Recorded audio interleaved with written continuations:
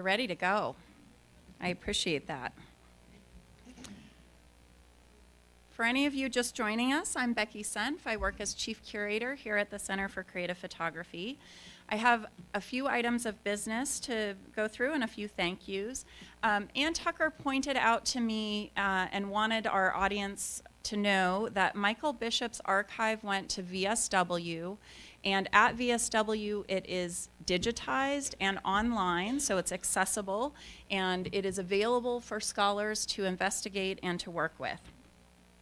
I want to recap the schedule for the rest of the day. This afternoon we're going to hear from 2 panels, each of which will include time for audience participation and questions to the panelists. There's going to be a short break in between, so this is one of those, if you need coffee, if you need the bathroom, you can pop out, but we're going to try and stay on schedule, so we appreciate if you don't need to stay in the auditorium.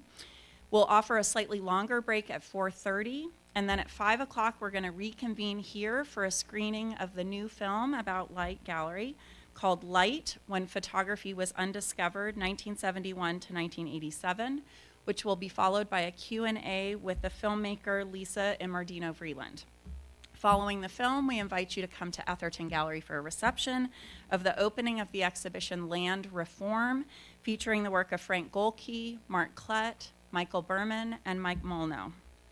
I want to remind you that this exhibition comes with an audio guide, and there are slips like this that are on the front desk. Looks like this. You maybe have one in your packet, but you definitely can get it at the front desk. Max McCausland, one of the center's great patrons and donors, provided money for us to have a new audio guide system. It's terrific. You can listen to it in the gallery, but it's also web-based. So when you go home and you're thinking about light and pining for the CCP, you can go online and listen to it, and it becomes a virtual tour of the exhibition away from the center as well. I want to thank the center staff, speaking from my role as CCP curator. This show has been unlike any show I've ever worked on, and it has been really fun to think about what an exhibition can be and new ways to think about what an exhibition can be. It's also terrifying to do an exhibition that is this different from what I've done before and has so many stakeholders, which you can all appreciate. There are lots of people invested in what an exhibition about light is about and looks like. This process has really involved the CCP staff in a way that other exhibitions haven't, and I'm deeply grateful to my colleagues here for their creativity, for their willingness, for their flexibility, for their brilliant ideas, and for their team spiritedness. It has really been an incredible experience, and I'm very grateful. I want to thank the exhibition lenders, Scott Baker and Marianne Hesseldens, Peter McGill, Bob Mann, Larry Miller, and Rick Wester, who made the show what it is. I also want to mention that you all got something that looks like this, a packet in your bags that includes all of these spreadsheets attached to it.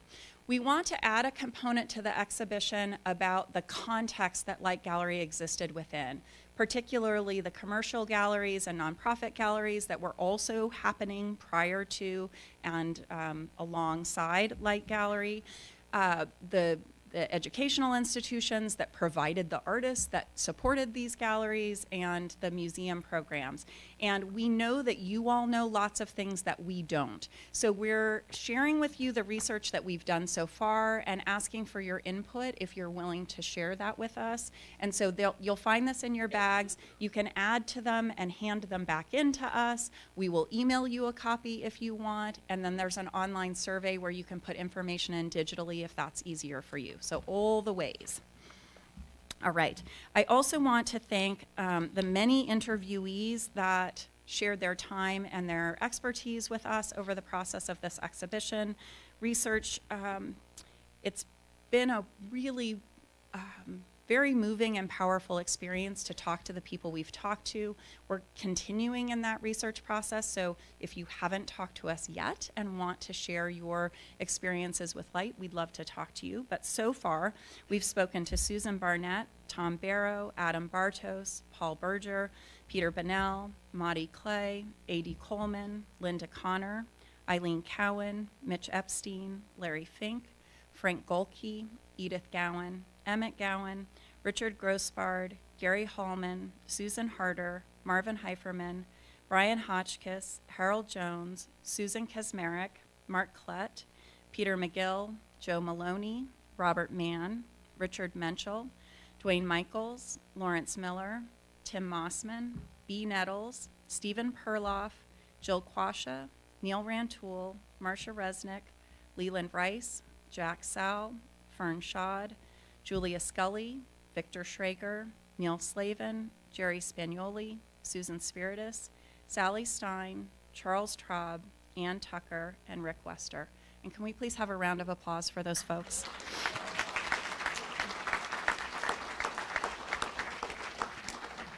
Thank you all. I really appreciate it. I want to say a few words about how this afternoon's panels were conceived, and then we'll launch.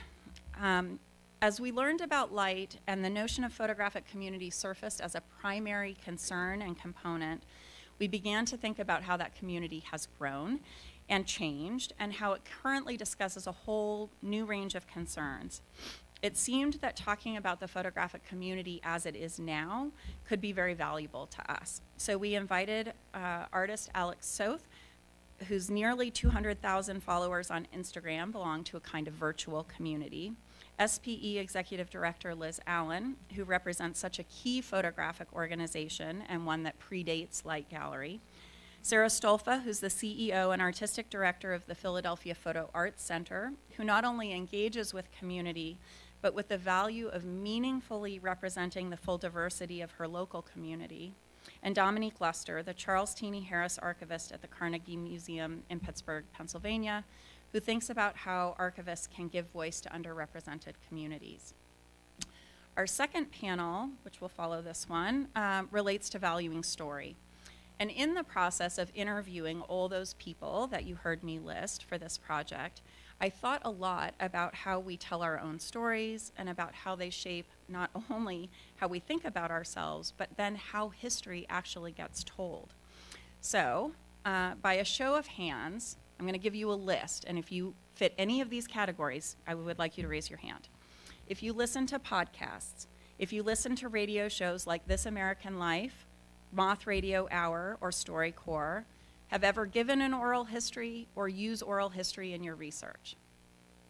Okay, so everybody look around. It seems like a pretty relevant thing for us to do. So that's what we're going to do in the second half of this afternoon. We're going to think about storytelling with Molly Garfinkel of the Place Matters program at City Lore, which calls itself New York City Center for Urban Folk Culture.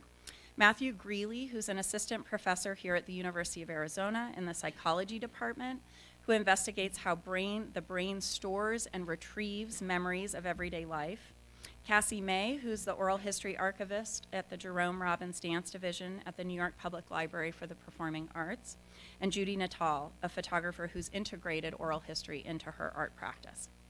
So, if you will please join me in welcoming Rick Wester and his panelists, Liz Allen, Dominique Luster, Alex Soth, and Sarah Stolfa.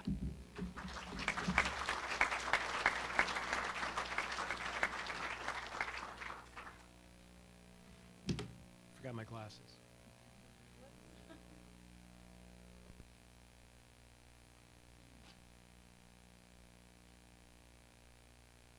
Thank you, Becky.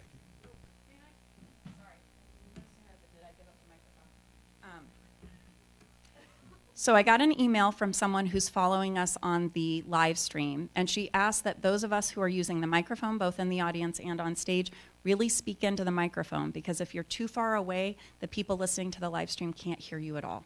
Okay. Thank you. Sure. And I do know that we have an audience in Europe today, because I've gotten emails from artists and clients of mine from London and from the continent, so we are being paid attention to. It's really nice to know that. The concept of community is as multifaceted as there are groups of people to define it. Community differs in size and scope depending upon the perspective of the viewer from the outside, which is a most important aspect to what we will be addressing this afternoon. Having signed up to be here, you probably know that the panel was assigned by Becky to discuss the question of engaging community, as the topic came out of her research on light, and the conversations she had with dozens of artists, former employees, collectors, and other people with a connection to Light, where community was consistently named. Light was founded with the central idea that the gallery should be a forum for photographers and those committed to the medium's advancement and recognition of art at a time when serious consideration to the question, is photography art, barely existed beyond the small numbers of aficionados who already knew the answer. In my conversations with Becky, we have addressed numerous questions about the topic. In short, they loosely resemble a Dickinsonian Christmas tale. Was there a photography community past? Is there a present one? What are the chances of a photography community yet to come? It is not an exaggeration to say that community is central to the most important cultural issue of the day, and that is, of course, the need to diversify our understanding of the breadth of society. To speak of community is to speak of inclusion, and conversely, exclusion.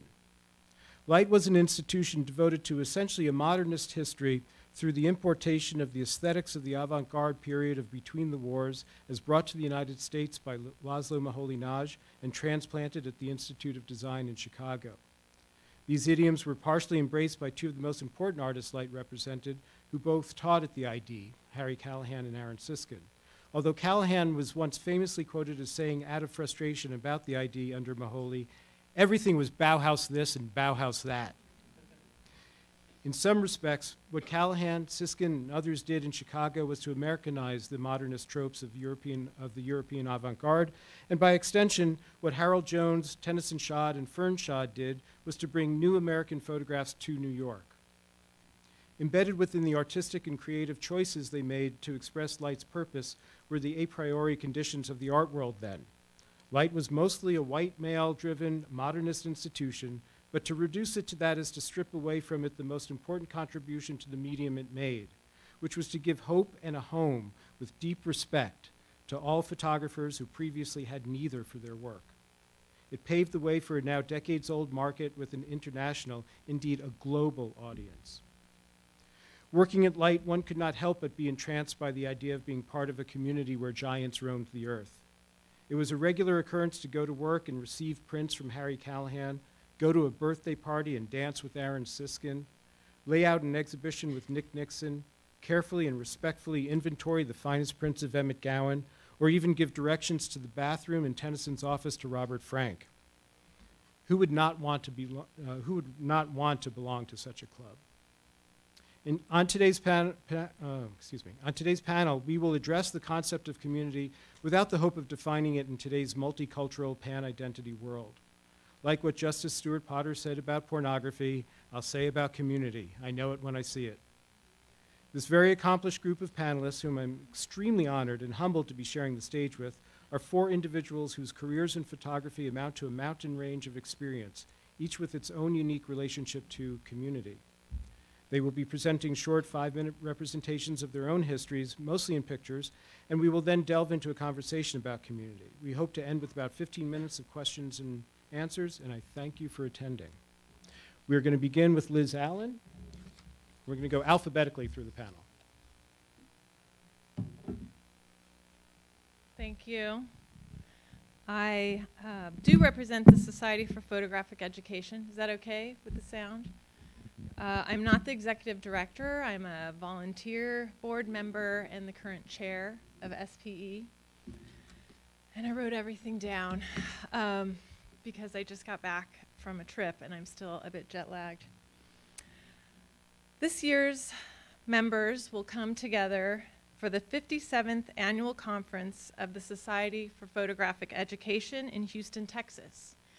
And members from California will not get funding from their state institutions to attend because California has taken the bold stand to protest discriminatory laws against LGBTQ people. This postcard promoting the conference features the image of one of our invited speakers, Zachary Drucker, a multimedia artist, activist, and television producer. This is Zachary and Sabrina from her project, Portraits of Flawless Sabrina. The This year, SPE is collaborating with PhotoFest and will recognize Fred Baldwin and Wendy Watrous with the SPE Icon of Photography Award, Liz Wells and Mark Seeley, the Director of Autograph in London and the 2020 PhotoFest Curator of African Cosmologies, will open the conference on Thursday with a conversation. Understanding how photography matters in the world. The Society for Photographic Education participates in the evolving understanding of the most democratizing language in history, the photographic image. The photograph can be used for self-expression, to empower individuals, and amplify the voices of underserved communities, as well as malign, mislead, and manipulate. It is for these reasons that photography education is so vital in the 21st century. Here's my thing. As Britt mentioned yesterday, SPE was founded in the early 1960s. The first meeting was organized as a teacher's invitational by Nathan Lyons at a time when photography was facing a crisis of obscurity. Our member-based nonprofit organization is still primarily made up of educators. As Britt mentioned yesterday, the 70s progressed into the 80s and 90s, and photography education blossomed and then exploded. But things have changed. Photography has become so popular and such a part of our daily life that photography now faces a crisis of ubiquity.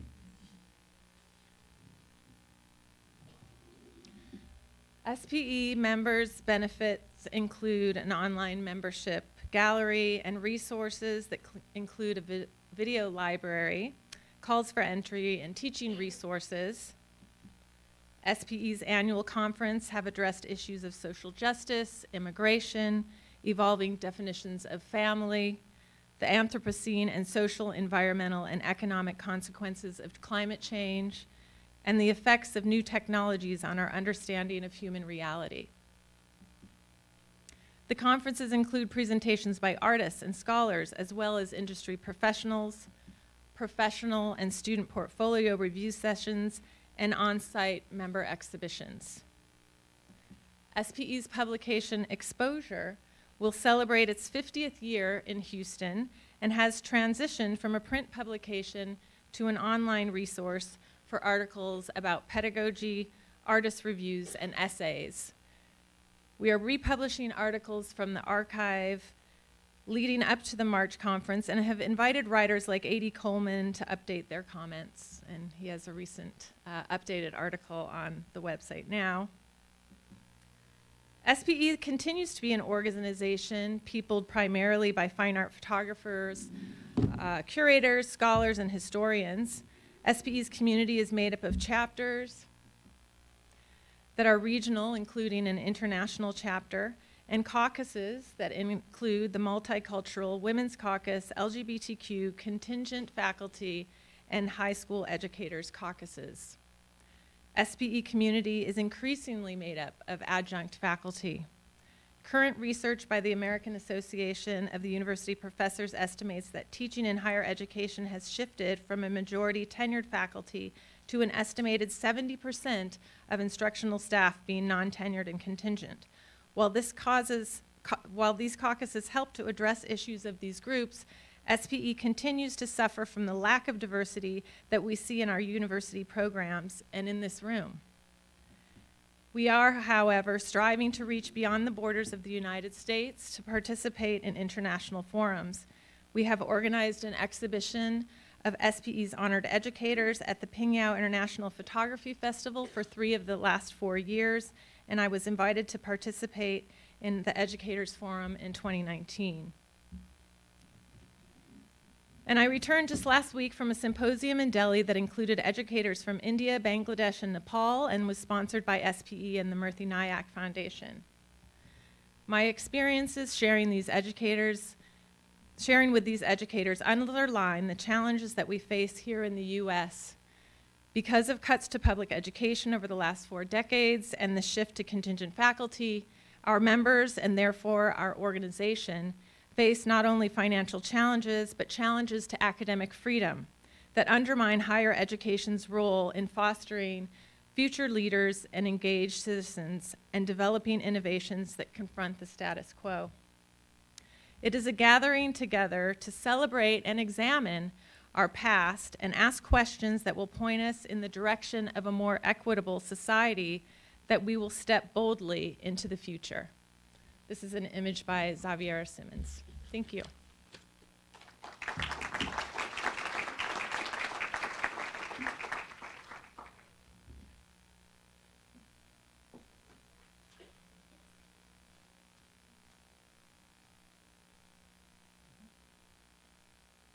Good afternoon. Good afternoon. Okay. This will go so much better if we all participate. Good afternoon. My name is Dominique Luster. I'm so excited to be here with you today. I have the great privilege and honor to speak with you a little bit about kind of the coolest, most dapper gentleman I've ever had the honor and privilege of working with, and that is the work of Charles Teeny Harris. So I bring you greetings from Carnegie Museum of Art in Pittsburgh, where it is snowing. So thank you for letting me be here. But why don't we just kind of breeze through a little bit of photography about Teeny and about the archive.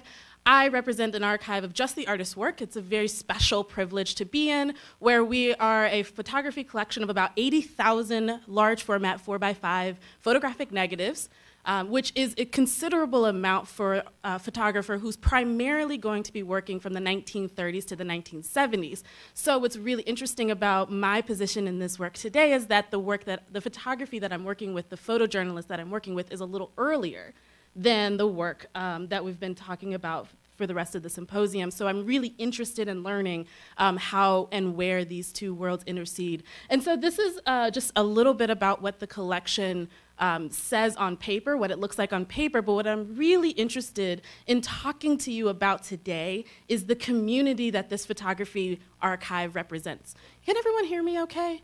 I have one of those really big theater voices, so I'm gonna temper the mic a little appropriately. Yes, please, make sure you can see. So let me tell you about the greatest community I've ever worked with. First of all, in this great collection, there are about 80,000 photographs, as I mentioned, and they're broken up into a few important sections or categories, and I wanted to just highlight a few. And the first category that I'm going to highlight are the studio portraits. Now, what's really exciting about the studio portraits is that there are, I don't know, maybe 10,000 of them.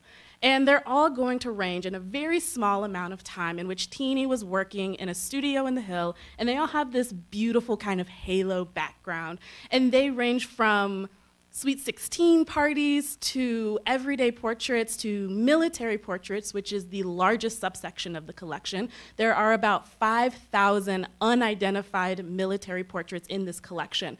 Did I mention that the entire collection arrived completely unidentified? Because if I didn't, I should point that out. And I say that to mean that as all of the photographs that we'll look at today are mostly unidentified individuals. And we'll talk about why that's important. But we have the studio portraits, right? So we're here, we have studio portraits. We have portraits of children. Teeny Harris loved children. I mean, look at them. Well, and obviously he loved children. He had 5 of them. So I could see why he had this unique ability to work within his community in Pittsburgh. And he could walk into someone's house and gather up all the kids. And if you've ever tried to wrangle kids for a photograph, you can understand what a challenge that was. And he comes in, he gets his one photograph, you get something gorgeous like this, and then he's out. That's kind of why he has the nickname that you may have heard of called One Shot Harris. So it's quite remarkable. And he is very much known for photographing families. He is a family man. He's a member of the family community. This is actually a photograph of my coworker, Charlene. And had I remembered that this event was going to be live streamed, I wouldn't have included it because she doesn't know that I use it. I mean, look at her, she's amazing. So this is a photograph of my colleague, and just, again, these probably tied for Teeny, most incredible woman I've ever met, or incredible person I've ever met in my entire life. What's wonderful about working with the collection is that she's in it.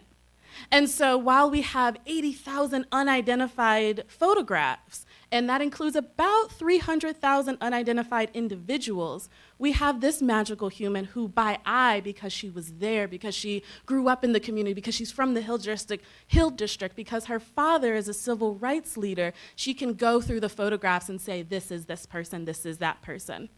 And speaking of, we have the next largest section of photographs in the collection are our wedding portraits. And what's really exciting about our wedding portraits is that the largest, I would say, reference resource question that we get is, where are my parents' wedding photos? So we get to go through those. I'm gonna blitz through this really quickly.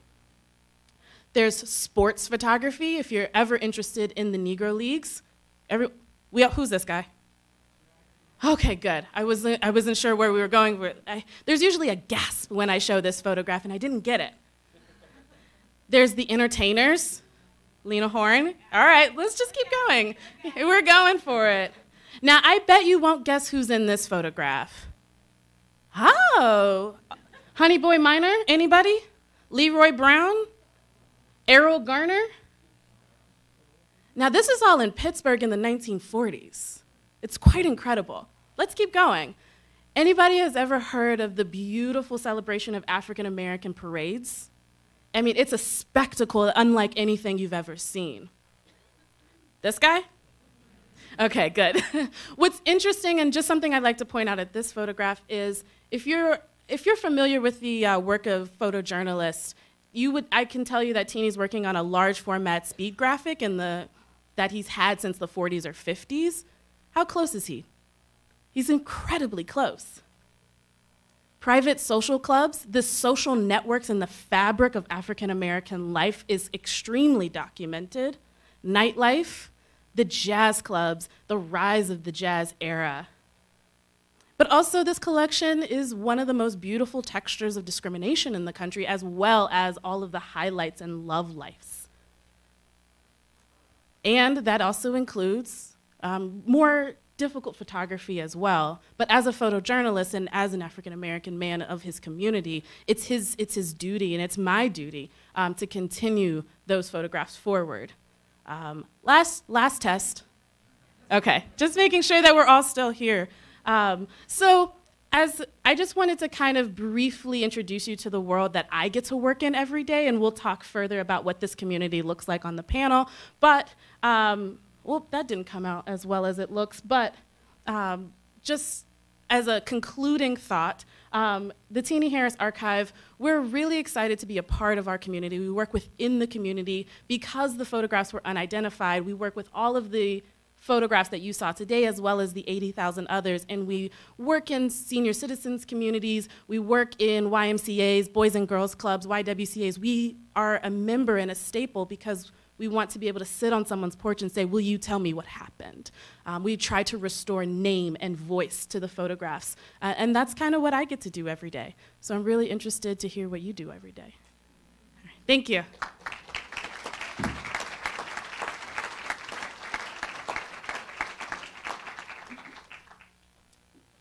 Wow, super tough act to follow. I once spoke at a grade school, and it was like a career day. And the first speaker was Alan Page, who's the greatest Minnesota Viking of all time, who then went on to become a Supreme Court judge in Minnesota, and I followed him. So this is sort of like that with Teenie Harris, is so amazing and such a community photographer. And then there's me. And so, when Becky wrote me, I thought, well, I'm not, I wasn't part of Light Gallery, and community is not the word that comes to mind. I think like existential loneliness, that panel. I think I have so this is and that's always been my subject in some ways. So this is pre-internet age dating. So that's a personal ad on a billboard. And I've always been attracted to loneliness and longing for connection, I guess. And this eventually led to this project, Sleeping by the Mississippi, in which I traveled the length of the river, and And it's very much in the spirit of, you know, Huckleberry Finn and this individualistic wanderlust and so forth. And the attraction of photography to me was this ability to work alone, that it suited my sensibility, I guess. But the more I did it, and then especially once I started to have a career, I did crave community, and I had to figure out how to go about that. And fortunately, the internet developed at the same time as my career, and so then you had these things called blogs. And for a guy like me, that was like a safe way to engage with community. So this is you don't read this. This is a blog post from 2006, and it was interesting to look back at this. I chose this post about Roger Merton, who was a light gallery artist, I believe, correct? Yep.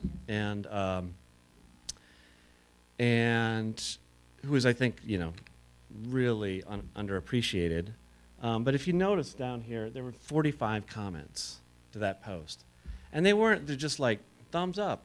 There were actual paragraphs of dialogue. And so it was a kind of community.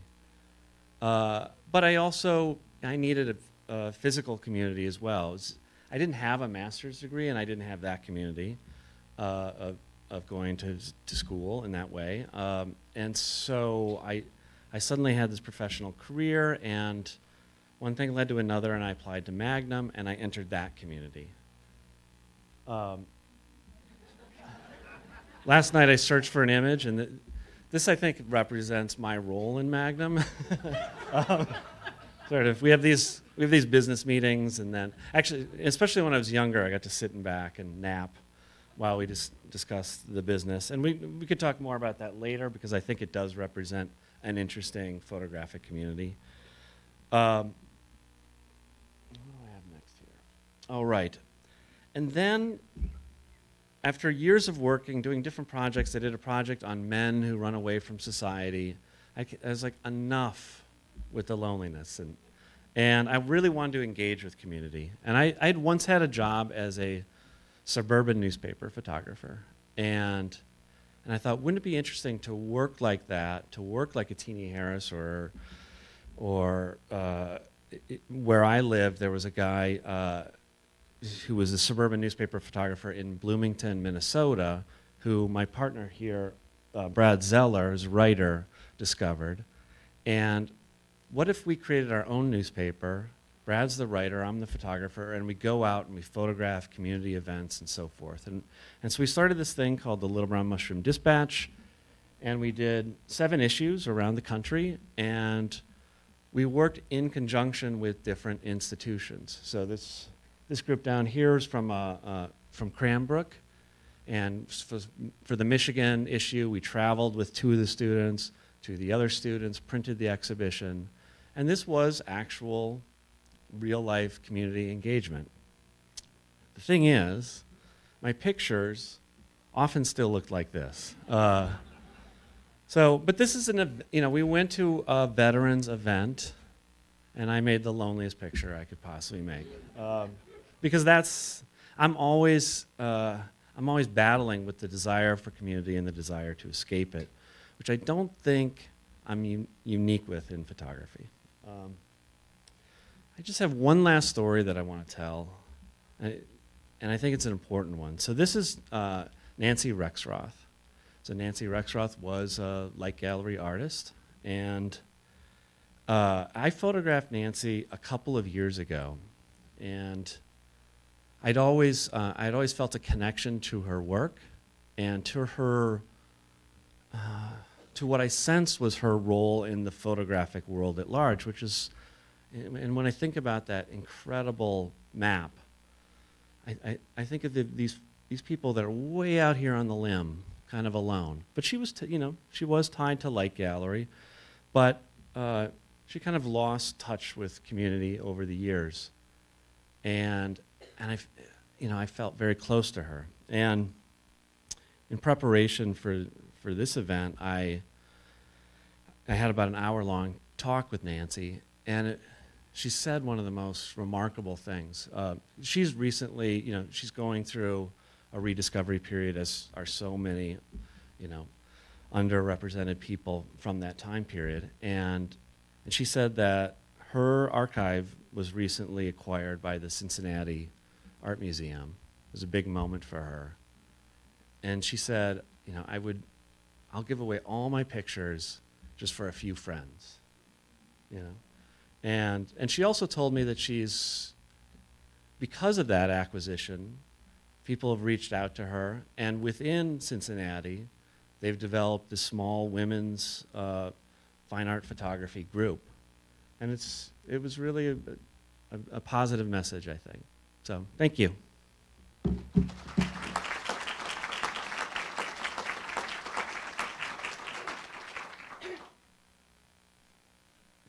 Hi. You guys still awake? Hi, my name is Sarah Stolfa, and I'm the founding artistic director of the Philadelphia Photo Art Center. We call ourselves PPAC for short, and in actuality, I'm an artist that 10 years ago opened a nonprofit art center because there was a need for resources for contemporary artists working in Philadelphia that was not there. And so 10 years later, here we still are, and about a few years into our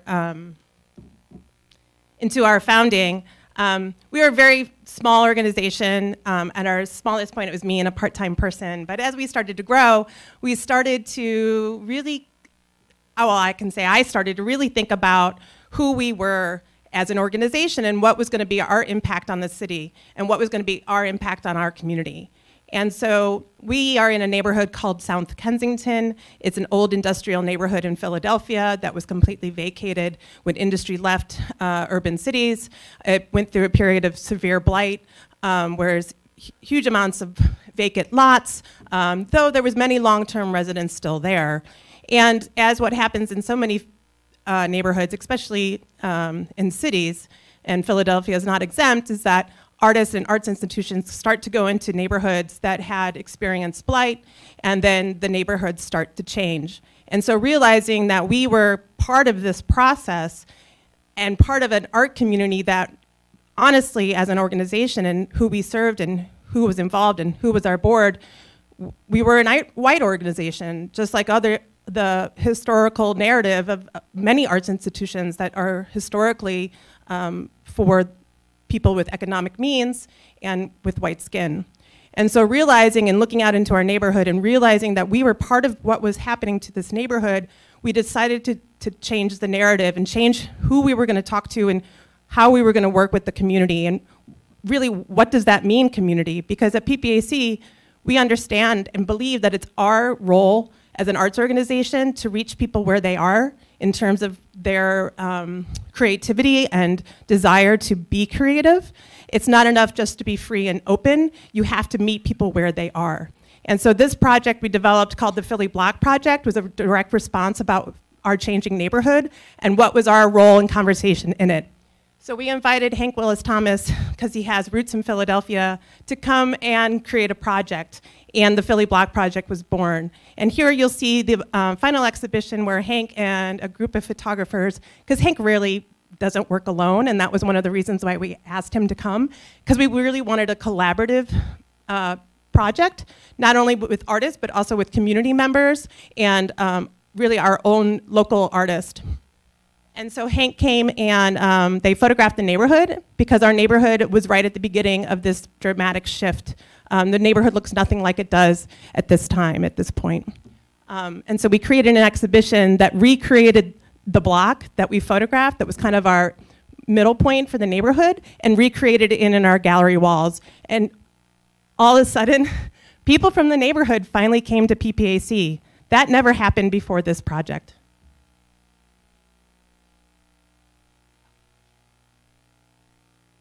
So here's an installation shot leading into our space.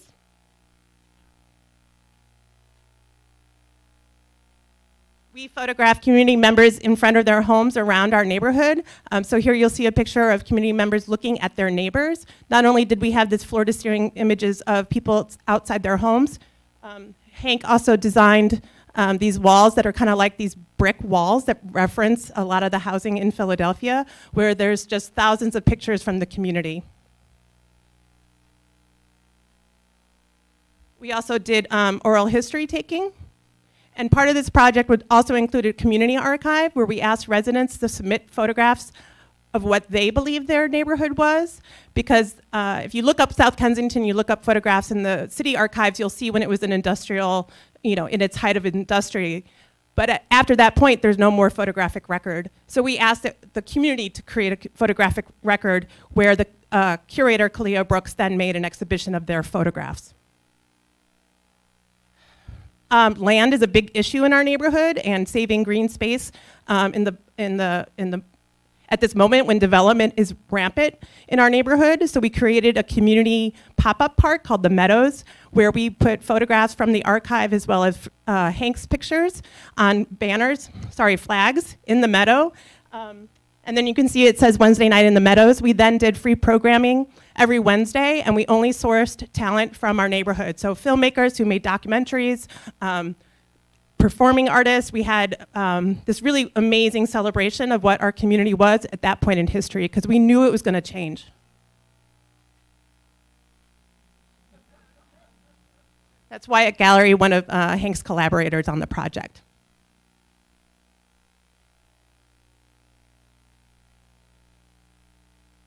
I'm getting used to this clicker. It's way slower than I am.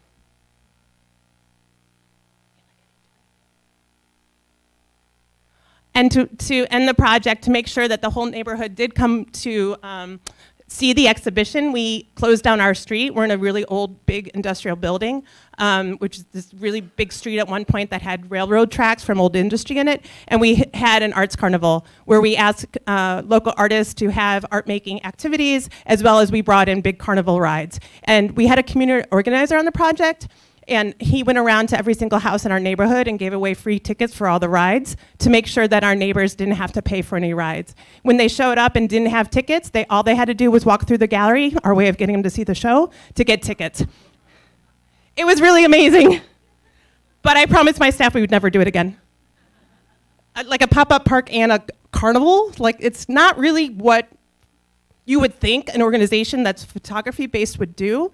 But you really got to think outside of the box. Not everything that you do is going to appeal to all communities. So you really need to think about the community you want to engage with and have a conversation about what that looks like with them. This was for one of the openings. We hired the local drum band, and we had a parade through the neighborhood. Again, you'll see the banners on PPAC. That's sourced from the archive itself, from the neighborhood. So those are residents submitting photographs. Our next big project that we actually isn't done, but we finished it up in Philadelphia, and now we're taking it on the road, is the Women's Mulberry Museum. We invited South African artist and activist Zanele Moholi to come and do a residency. Their response was that they didn't need that type of resource. So the only way that they would come was if we created an internship for 10 Philadelphia women who had never been able to engage in an arts education, predominantly because of economic, cultural, and societal issues, or barriers, sorry. And so we had a paid internship for 10 women. We had over 60 apply for the application. They had a studio in the building. They learned photography. We had a psychologist on the project because we understood that the population we were pulling from were victims of trauma and continued trauma, and would experience trauma just going through this type of opportunity where they could reconsider themselves as artists that would have exhibitions and publications.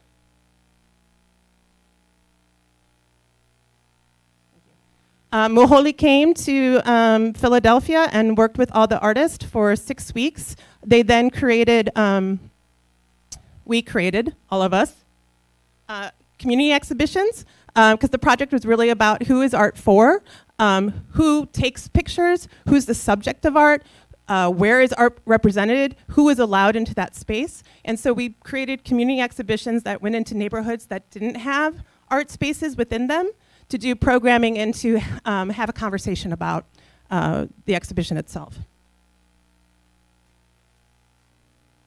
So when I say the project's not done, I'm excited to say that we're traveling. So that we had the two community exhibitions. We then had that exhibition go into the Pennsylvania Academy of Fine Arts, because if we're talking about art institutions and who's involved and who's shown and who's represented, we really wanted a institutional partner. Then we had a final exhibition at PPAC. The community exhibition is now traveling to Iowa, DC, New Orleans, and Johannesburg. And I'm excited to say that the women who participated in the project will be going to Johannesburg for 2 weeks to work with Maholi and her community there. This last project we just closed up was by Rashad Newsom. It's a project that was called Black Magic. What you see here is the installation shot for the exhibition, which was called To Be Real.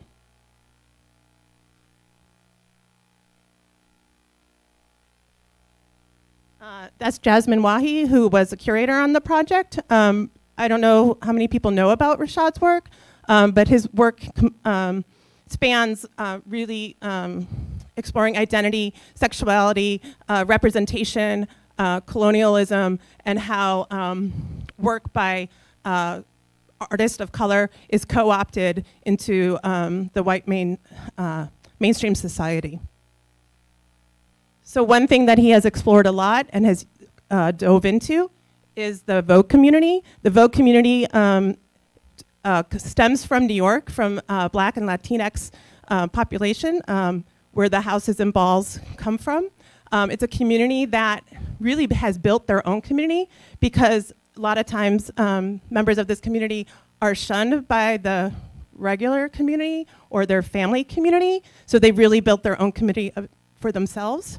So this is the Champion Art Ball, which is a big Vogue competition and celebration of all type of art, even art that you don't see on the walls of a white gallery or cube. So fashion, music, Vogue dancing.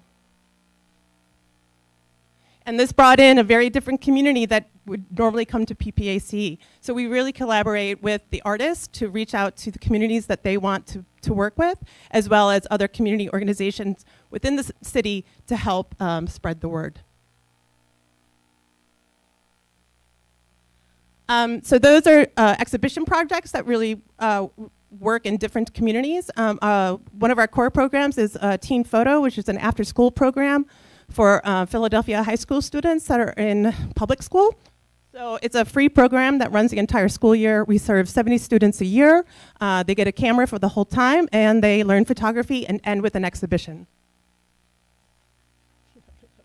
For the exhibition and the opening, they get to decide what they want to do for the opening reception. A lot of times, these students are so amazing. They're really dedicated and really talented, and many of them are multidisciplinary. So here we have one of our students singing and performing a song that they wrote.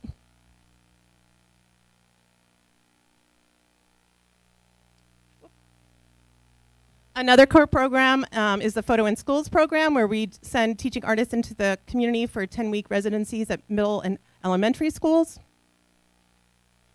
I feel like I'm over time. So this is another exhibition by Colette Fu, where she built in our gallery the largest pop-up book. What was really wonderful about this is that it brought in an intergenerational audience.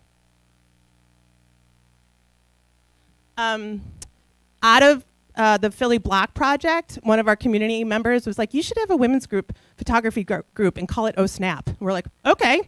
So 4 years later, we're still having it. So once a month they meet, they do workshops that we bring in visiting artists, but it's a women-identified group that has become a real community support for each other. And then finally, we actively participate in art festivals so that we can really do hands-on art making, because at the core of who we believe what we are is that our responsibility, our belief is that everyone is creative, and it's our responsibility as an arts institution to blur the boundaries between arts institutions, artists, and the resources to make it. So we really want to blur those boundaries, and as an organization, we've been able to do that thus far. Thank you.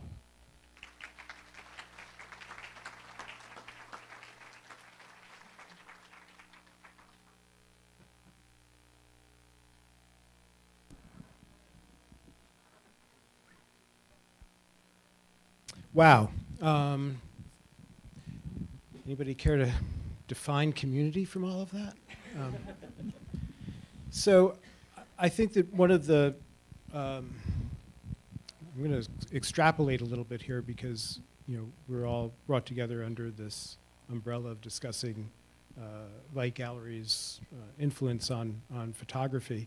And rather than sort of address the first question that I had, which was about, you know, what in the past did you feel a community, you know, what community in the past did you really feel a part of, you know, as a maybe an outgrowth of what the photography market brought to the world? I think we've kind of answered that. You've all had these amazing experiences where photography has basically been the avenue in which to reach out to humanity. And I'm really very curious about, and we talked about this a little bit on email, that I'm very curious about like what questions you have for each other in terms of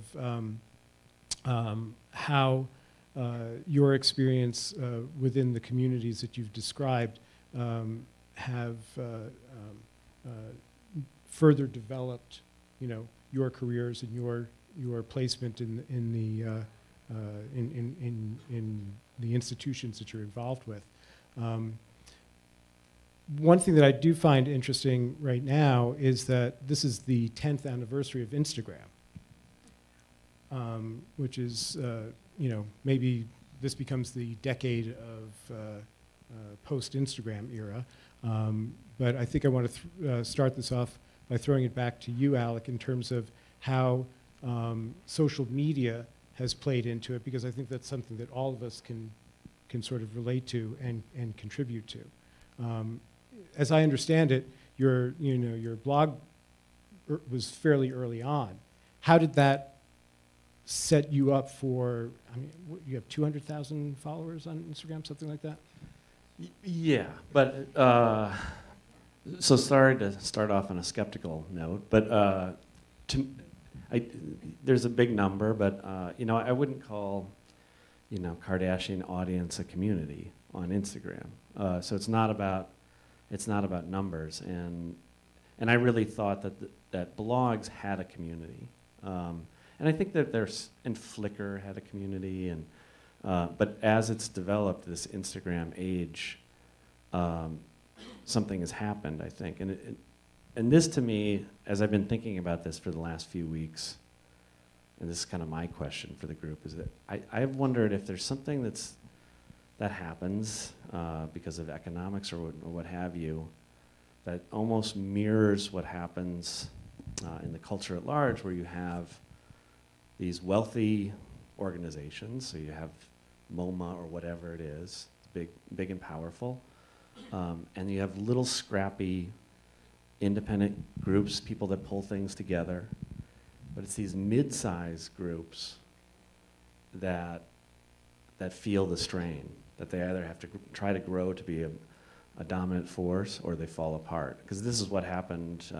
to those groups that really helped me in Minnesota. They went by the wayside. Right. And I almost see that in social media, where it's now this corporation of Instagram has taken over that mid-level community feeling of blogs.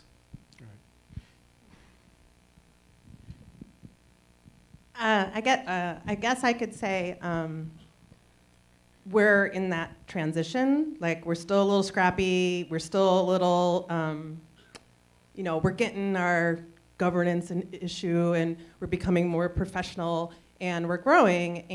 But we are feeling the strain of that growth.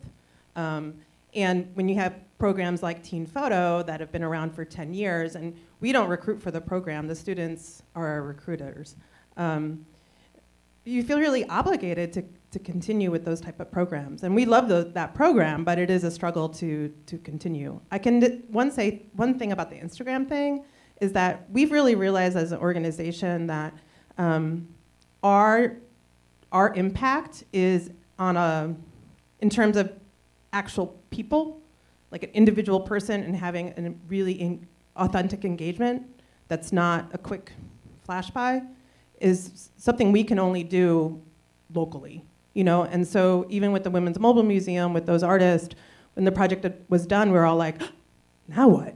And you can't get more funding for it because that's not how it works. But we've developed ways to continue working with those artists. But for us, it's the hyper local in terms of impact, in terms of person. I think our exhibitions are starting to get recognition past, and that's really great for PPAC because I don't have to beg artists to work with us as much anymore. But our real impact is on the local. Right. And Dominique, you've essentially you've digitized a lot of the archive at this point, right? I think I read 60,000 images or something like that. Okay, and so your desire to identify the sitters in Teeny's pictures, I would imagine that social media plays a big role in that. Interestingly enough, no.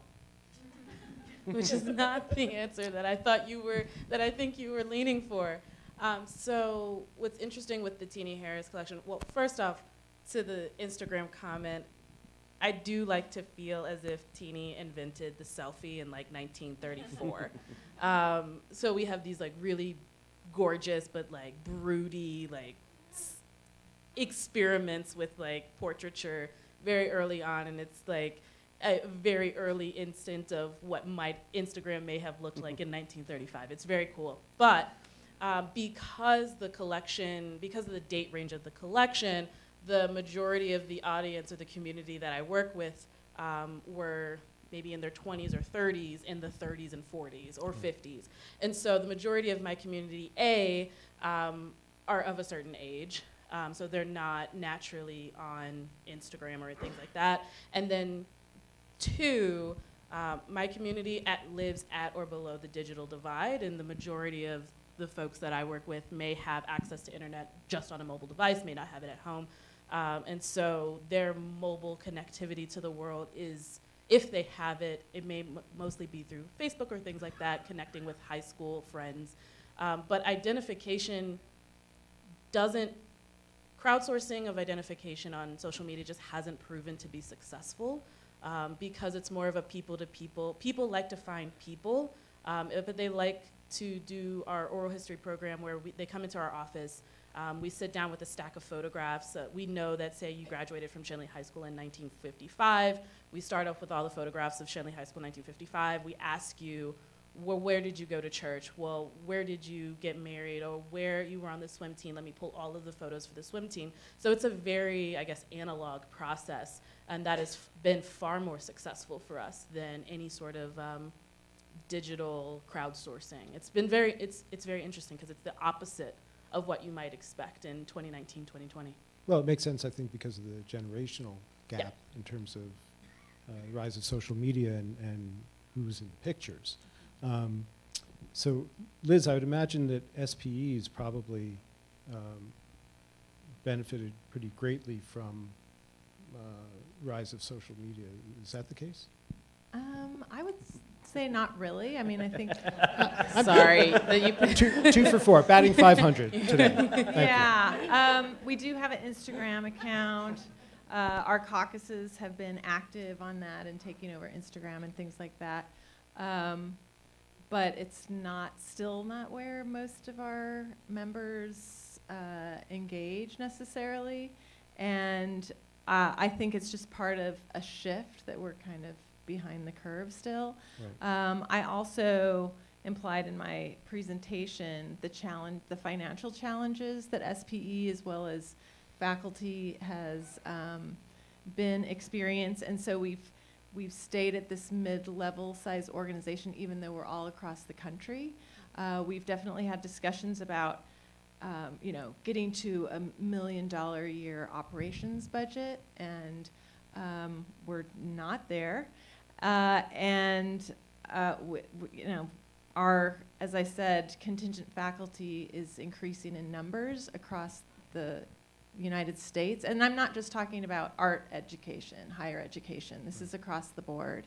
That research from AAUP was talking about all universities, all programs, increasing to 70% contingent faculty. So that affects people's ability to participate in things like SPE and come to our conferences and gatherings like this, right? There's a restrictive hurdle there that we all experience in relation to funding. Well, I'm actually somewhat relieved that my batting average went down. Basically because for those of you that know me as a gallerist, I've complained about the role of social media, the internet and social media in our little corner of the art world, basically because I had developed this cliche that what social media has done, or what the internet has done to the art market, was basically to replace experience with information, so that if people had the information, they believed that they had the experience.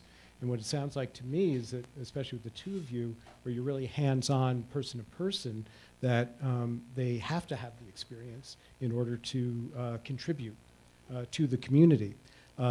What I'm actually encouraged by is, over the last couple of years, I've noticed, is that people are getting the information and now they want the experience. And I believe that that is sort of the trend I'm sure you're going to see this in the second 10 years of Instagram with the corporations that can afford to manipulate the media in such a way that you're going to be getting a lot more experiential information on Instagram and other online sources, especially with the advent of 5G, where streaming and massive images will be a lot easier to transmit.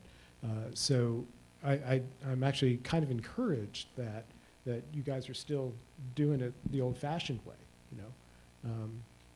Did you have something to say, Alec?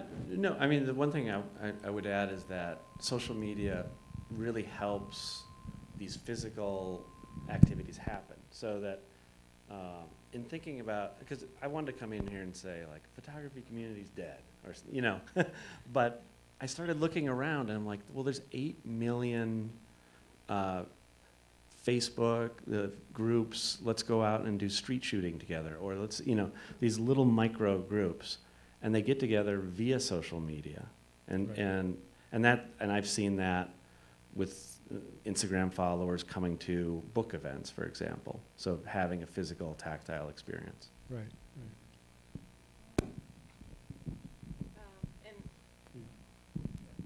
We're good? Yeah. And in the case of SPE, we have a spring conference, and the feedback that we get about the conference is all about community. People's experience about being together and sharing and being able to have conversations and see your friends year after year. I mean, we have a number of former board members and current members of SPE in the audience here, some of whom participated in the exhibitions that I helped organize for Pingyao. And then we also have these chapter conferences. And I just got back from India. I flew all the way to India to meet with people in person. They did not want to Skype or Zoom, or, we could have done that. Right. I could have been a big head, on the screen. But the experience that you have when you meet one-on-one with people and talk about your culture and things that are important to you, and your experience as a teacher and your experience as an image maker, those things happen best in the same room together, despite Instagram. Right. I think it's really interesting to see how we've come here to talk about a photography community. And what I absorbed from what each of you had to say about your own experience and the role that photography plays in your experience is that there isn't so much of a photography community as there are communities which have fully grasped photography in a way that, like, when I was growing up and when I cut my teeth at Light Gallery, it was very difficult to get people to even consider photography as a form of communication on such a massive scale. I mean, certainly Instagram and Facebook would have been unthinkable back then. And so I wanted, with Dominique, I wanted to get back to, made a note here from one of the videos that are on your website. By the way, if you all have a chance, you should really, unfortunately, Google each one of these, because I don't think we have their websites written down anywhere. But is it dominiqueluster.com? Right. And there are a number of links on Dominique's website to videos and like YouTube videos and things about Teenie Harris. And the SPE website, of course, is like chock full of information. It's actually become a great resource to expand the knowledge of community here. I was looking for this quote. There was this beautiful quote that you had.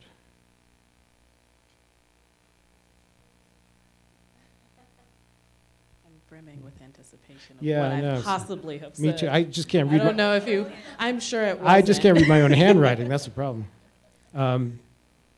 So at one point, you had said that as an archivist, you said archives have the power to boost marginalized voices, cultural identity, and history, and that history is a series of highly of strategically curated decisions, right? So in terms of being an archivist, you were sort of like the mayor of this community, in some respects, you know. I love it. Okay. That's so cool. Please, you know, feel free to correct me. But I wonder how, you know, being, all right, not the mayor, the overseer, the caretaker. I'm going to go with mayor. Okay, so the Mayoress or something? yeah, the mayoress of the community. How do you leverage all of that information, all of those images, into expanding your community? Okay. Are you asking how do archivists use collections, photographic collections in my case, to expand the community that the photographs take place within? Do you use the archive to reach out to a greater community, other than just what you think the community is defining? Interesting. I did not think so until very recently, because it's not my intention, I would say. So my job is to be the champion of Teenie Harris at every table and in every room. So my job is to be his greatest champion and his greatest advocate, because he can't speak for himself any longer. He passed in 1998. So my role is to really just be his voice in the world where his work is now becoming more widespread than he ever thought imaginable. So there's this great quote from Teenie when we did a retrospective of his work in 2011 that said, "I had no idea." So he was, you know, a poor black photographer from the Hill working for the Pittsburgh Courier, and he never really saw himself as the incredibly brilliant artist that he was. He just worked, right? Like, he just spent 45 years working. And he photographed a community that is as diverse and brilliant and beautiful and fabricated as anyone that I've ever seen. And so now my work is to be the steward of that community. So my job isn't really to do anything more than what the community tells me that it wants. And outside of that, we just simply don't do it. So we're very targeted on stewarding, uplifting, supporting, encouraging, whatever the community says that it wants to do with its own history in the words and mannerisms that it wants to do it. And we use the photographs as the connection points because the community are in them. Now, what has happened in maybe the past 5 years since I've been working, 4 or 5 years that I've been working with the collection, is that it has expanded from individual to icon. So not intentionally, if you find identity or community or relation with the Teenie Harris photograph in Boston, in Chicago, in Detroit, in Atlanta, that wasn't necessarily our intention, but it does demonstrate the both the nuanced complexity and shared commonality necessarily of the African American experience and the American experience that was replicated anywhere. So you could say, you know, these photographs may have taken place in Pittsburgh and my family grew up in Harlem, but we have a shared sense, and so it has grown outside of its original community just by common fabric and shared identity and community and memory building of this larger storytelling pattern that no one saw coming, but everyone got included into.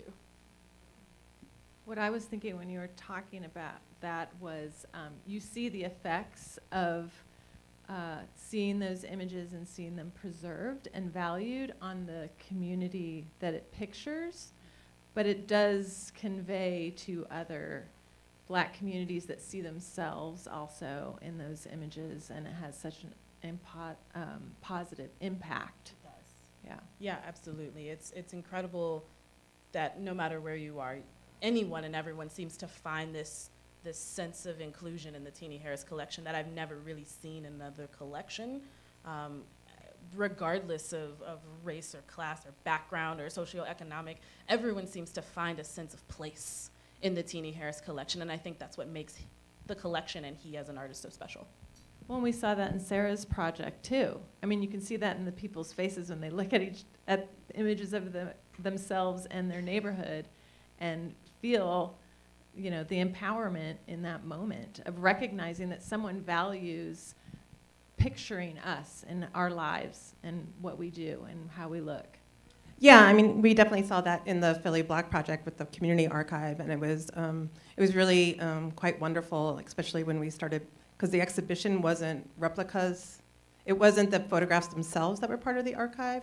We scanned and took, historical documentation over it, and then Kalia curated it, especially in terms of sizing, right? Or then when we had the banners outside, and for community members where it was her father who had passed, who was on a banner, or for a young mother whose daughter had passed at a very young age, and her picture was on a flag outside. It was really empowering for them to do that. And we also see it really, I can't remember, sorry.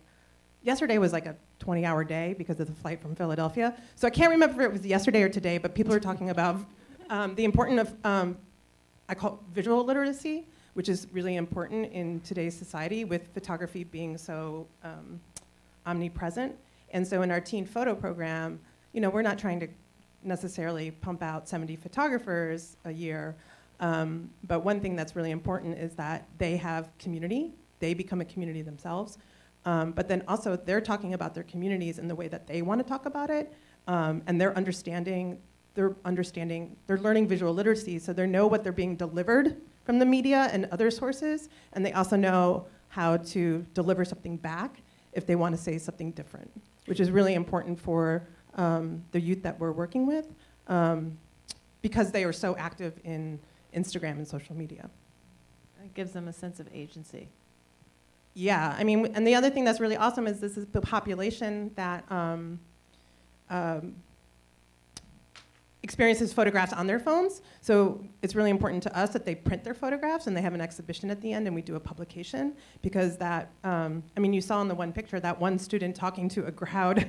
I mean, it's our biggest exhibition in the opening of the year, to a crowd very confidently speaking about his work that's hanging on a wall, which is an experience they've never had before. Right. So the printed picture is still really important to us. I think we're going to start running out of time, and I thought I would just open the Q&A section up to the audience. And do we have microphones for?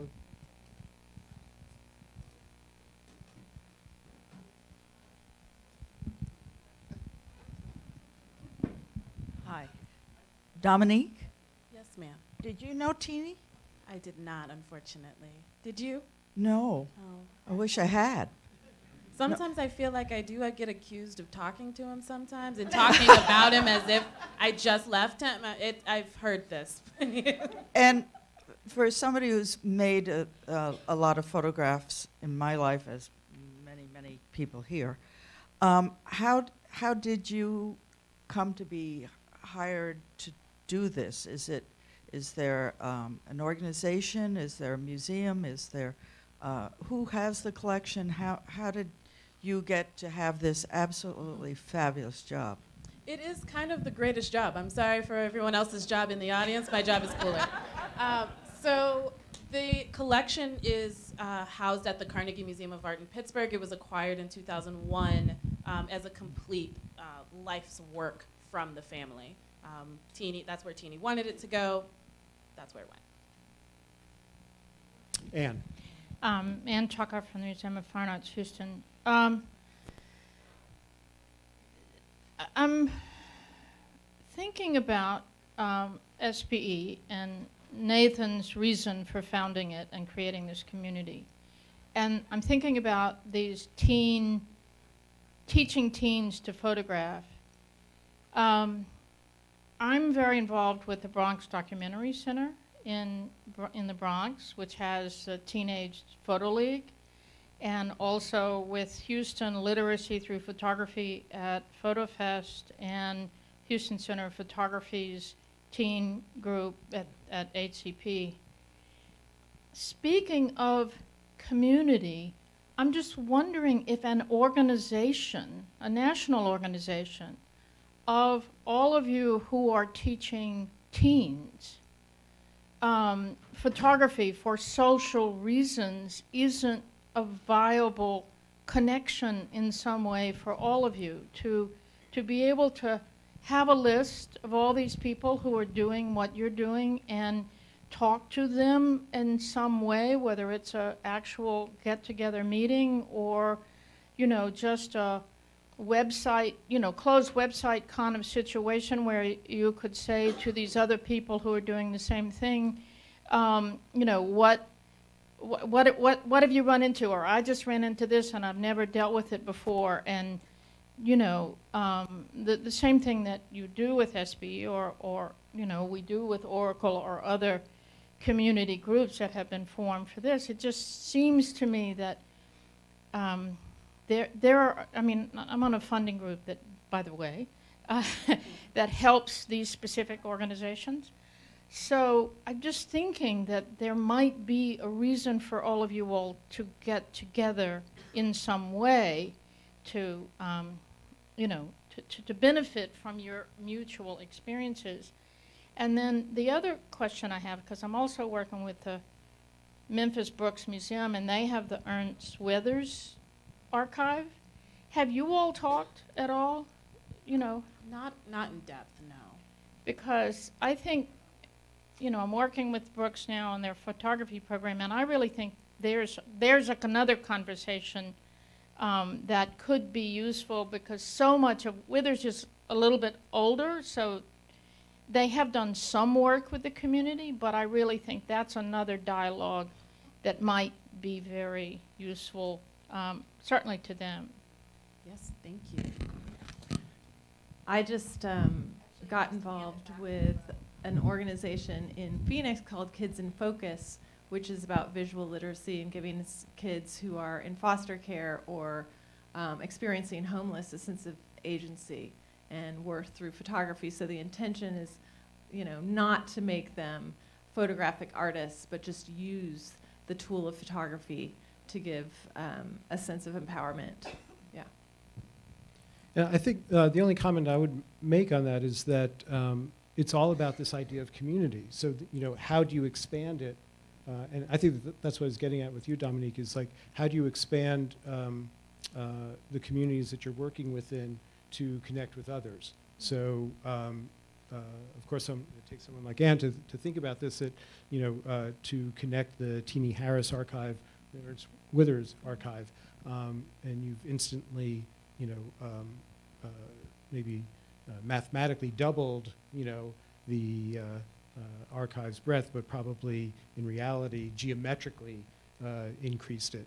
So I think it's all about how we think about community today, and perhaps the big question about community and about Light Gallery was the how it was defined, you know, and today, it's just from the presentations that you guys gave, it's massively diverse, which is also, I think, very encouraging. You know, Yeah, one thing I was going to say is that out of those 70 students, I don't only say mistakenly because it's really hard to be an artist, but we do have students that come out of the teen photo program that then want to be artists. And so, which is really fantastic, but we feel a very sincere obligation to help support them. And so we try to hire from our programs, from Women's Mobile Museum and Teen Photo as teaching artists and TAs within our program. But then the other thing is we tried to make connections between all these different pockets, right? So because they don't have access to institutional communities, how can we act as a connector for them? So thinking about that idea of youth education amongst these, institutions and us talking about that, I think that's a really great thing. I think it would also be a really great thing for the students that are coming out of this and wanting to become photographers to help build their community and make a larger circle, because the only way to make it as an artist or living a creative life in that capacity is for you to have a community and a large community where you can access resources. Right. I know we have questions, but I actually have another question for you, Alec. It just occurred to me that does any of this sound familiar to you in terms of your early beginnings as a photographer? You wrote to me about the Icebox exhibition, for example, and how that came about. So is this something that you can relate to in terms of how your sense of community was built in photography? Yeah, I mean, for me, the number one most meaningful thing about being here is that map. And thank you for that map.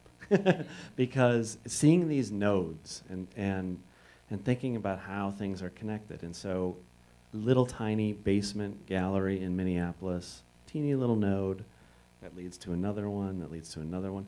My only connection to Light Gallery, incidentally, was Jim Henkel, photographer, Right. taught at the University of Minnesota, and I took my first, in the summer, Photo 1 class with him.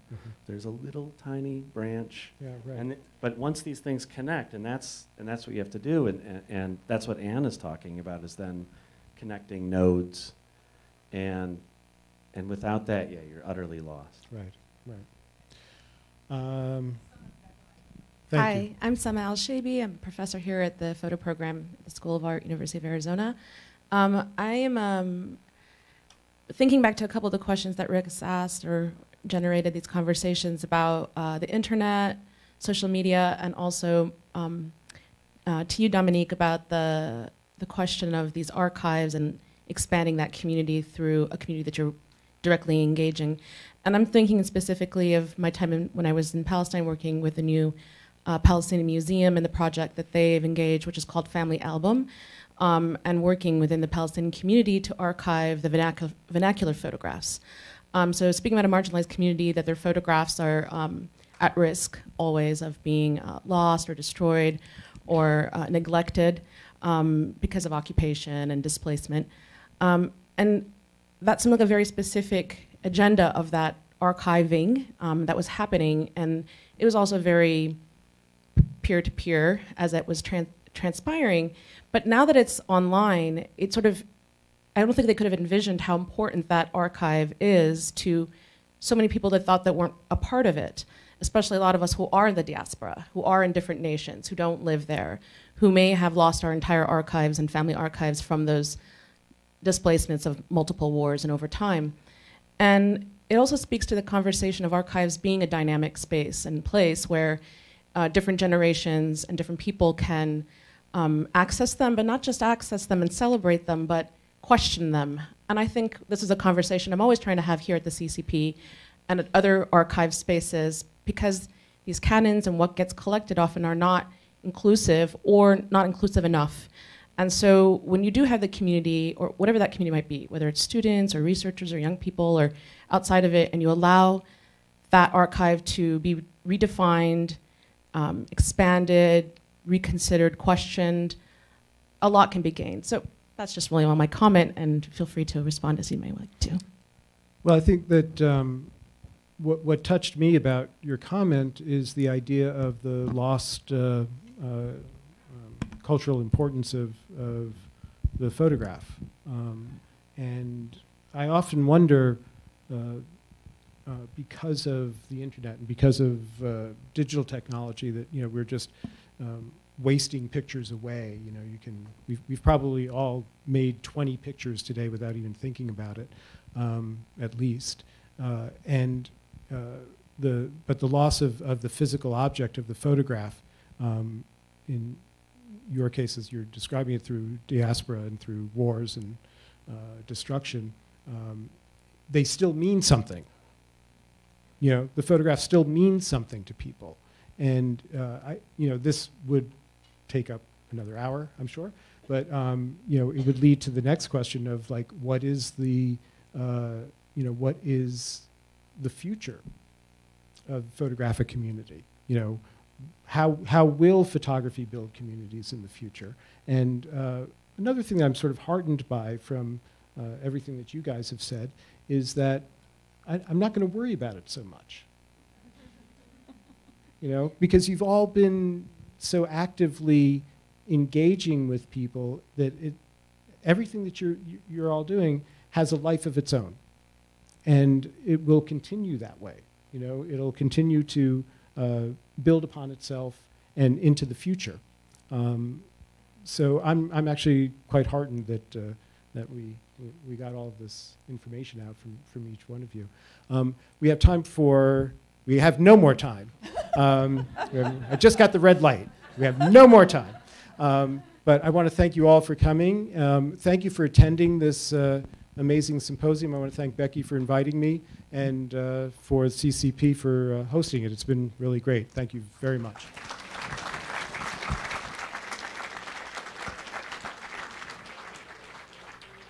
You have 15 minutes to get more coffee, to use the bathroom. Please be back by 3:15.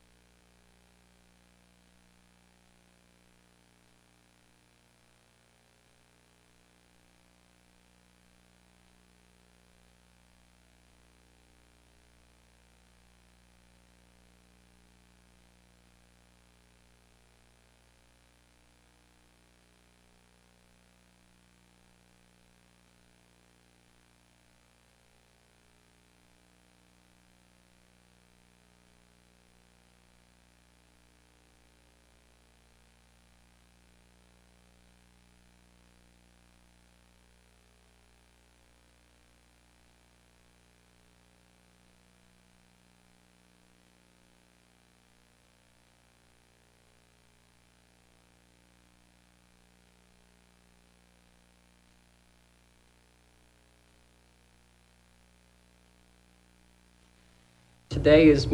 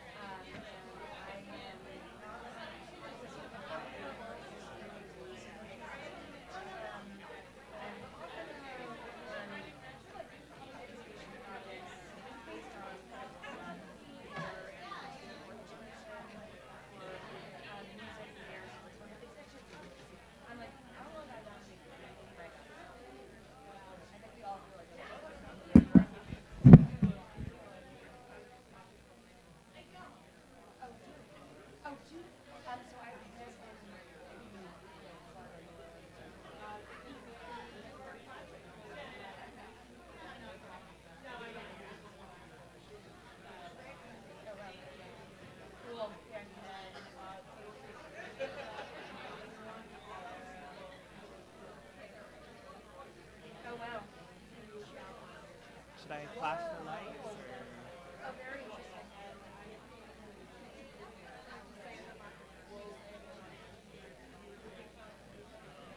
You have to push on it.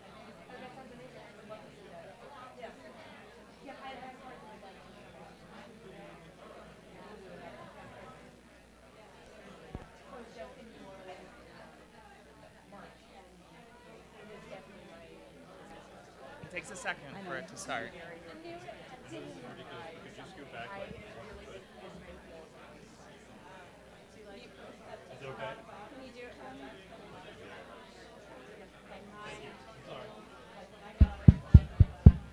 I think we're going to get ready if you'd like to come take a seat.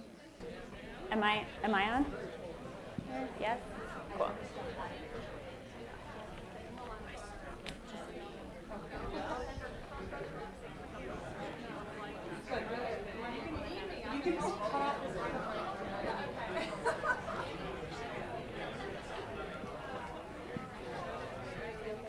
Yeah. Lenient.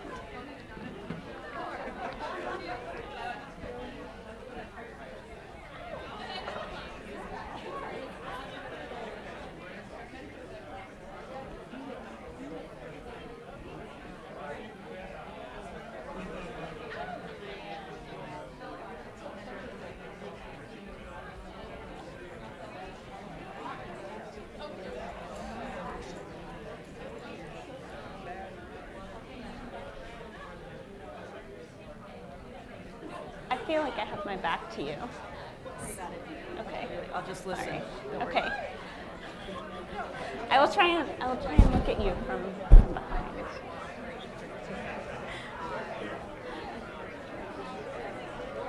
I want to welcome you all back to our final panel for today.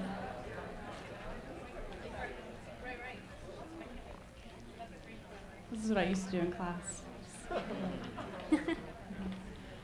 I'm Meg Jackson-Fox, Associate Curator of Academic and Public Programs here at the Center for Creative Photography, and across the way I'm joined by my colleague Emily Wyrick, who is the Associate Archivist of Digital Initiatives here at the CCP.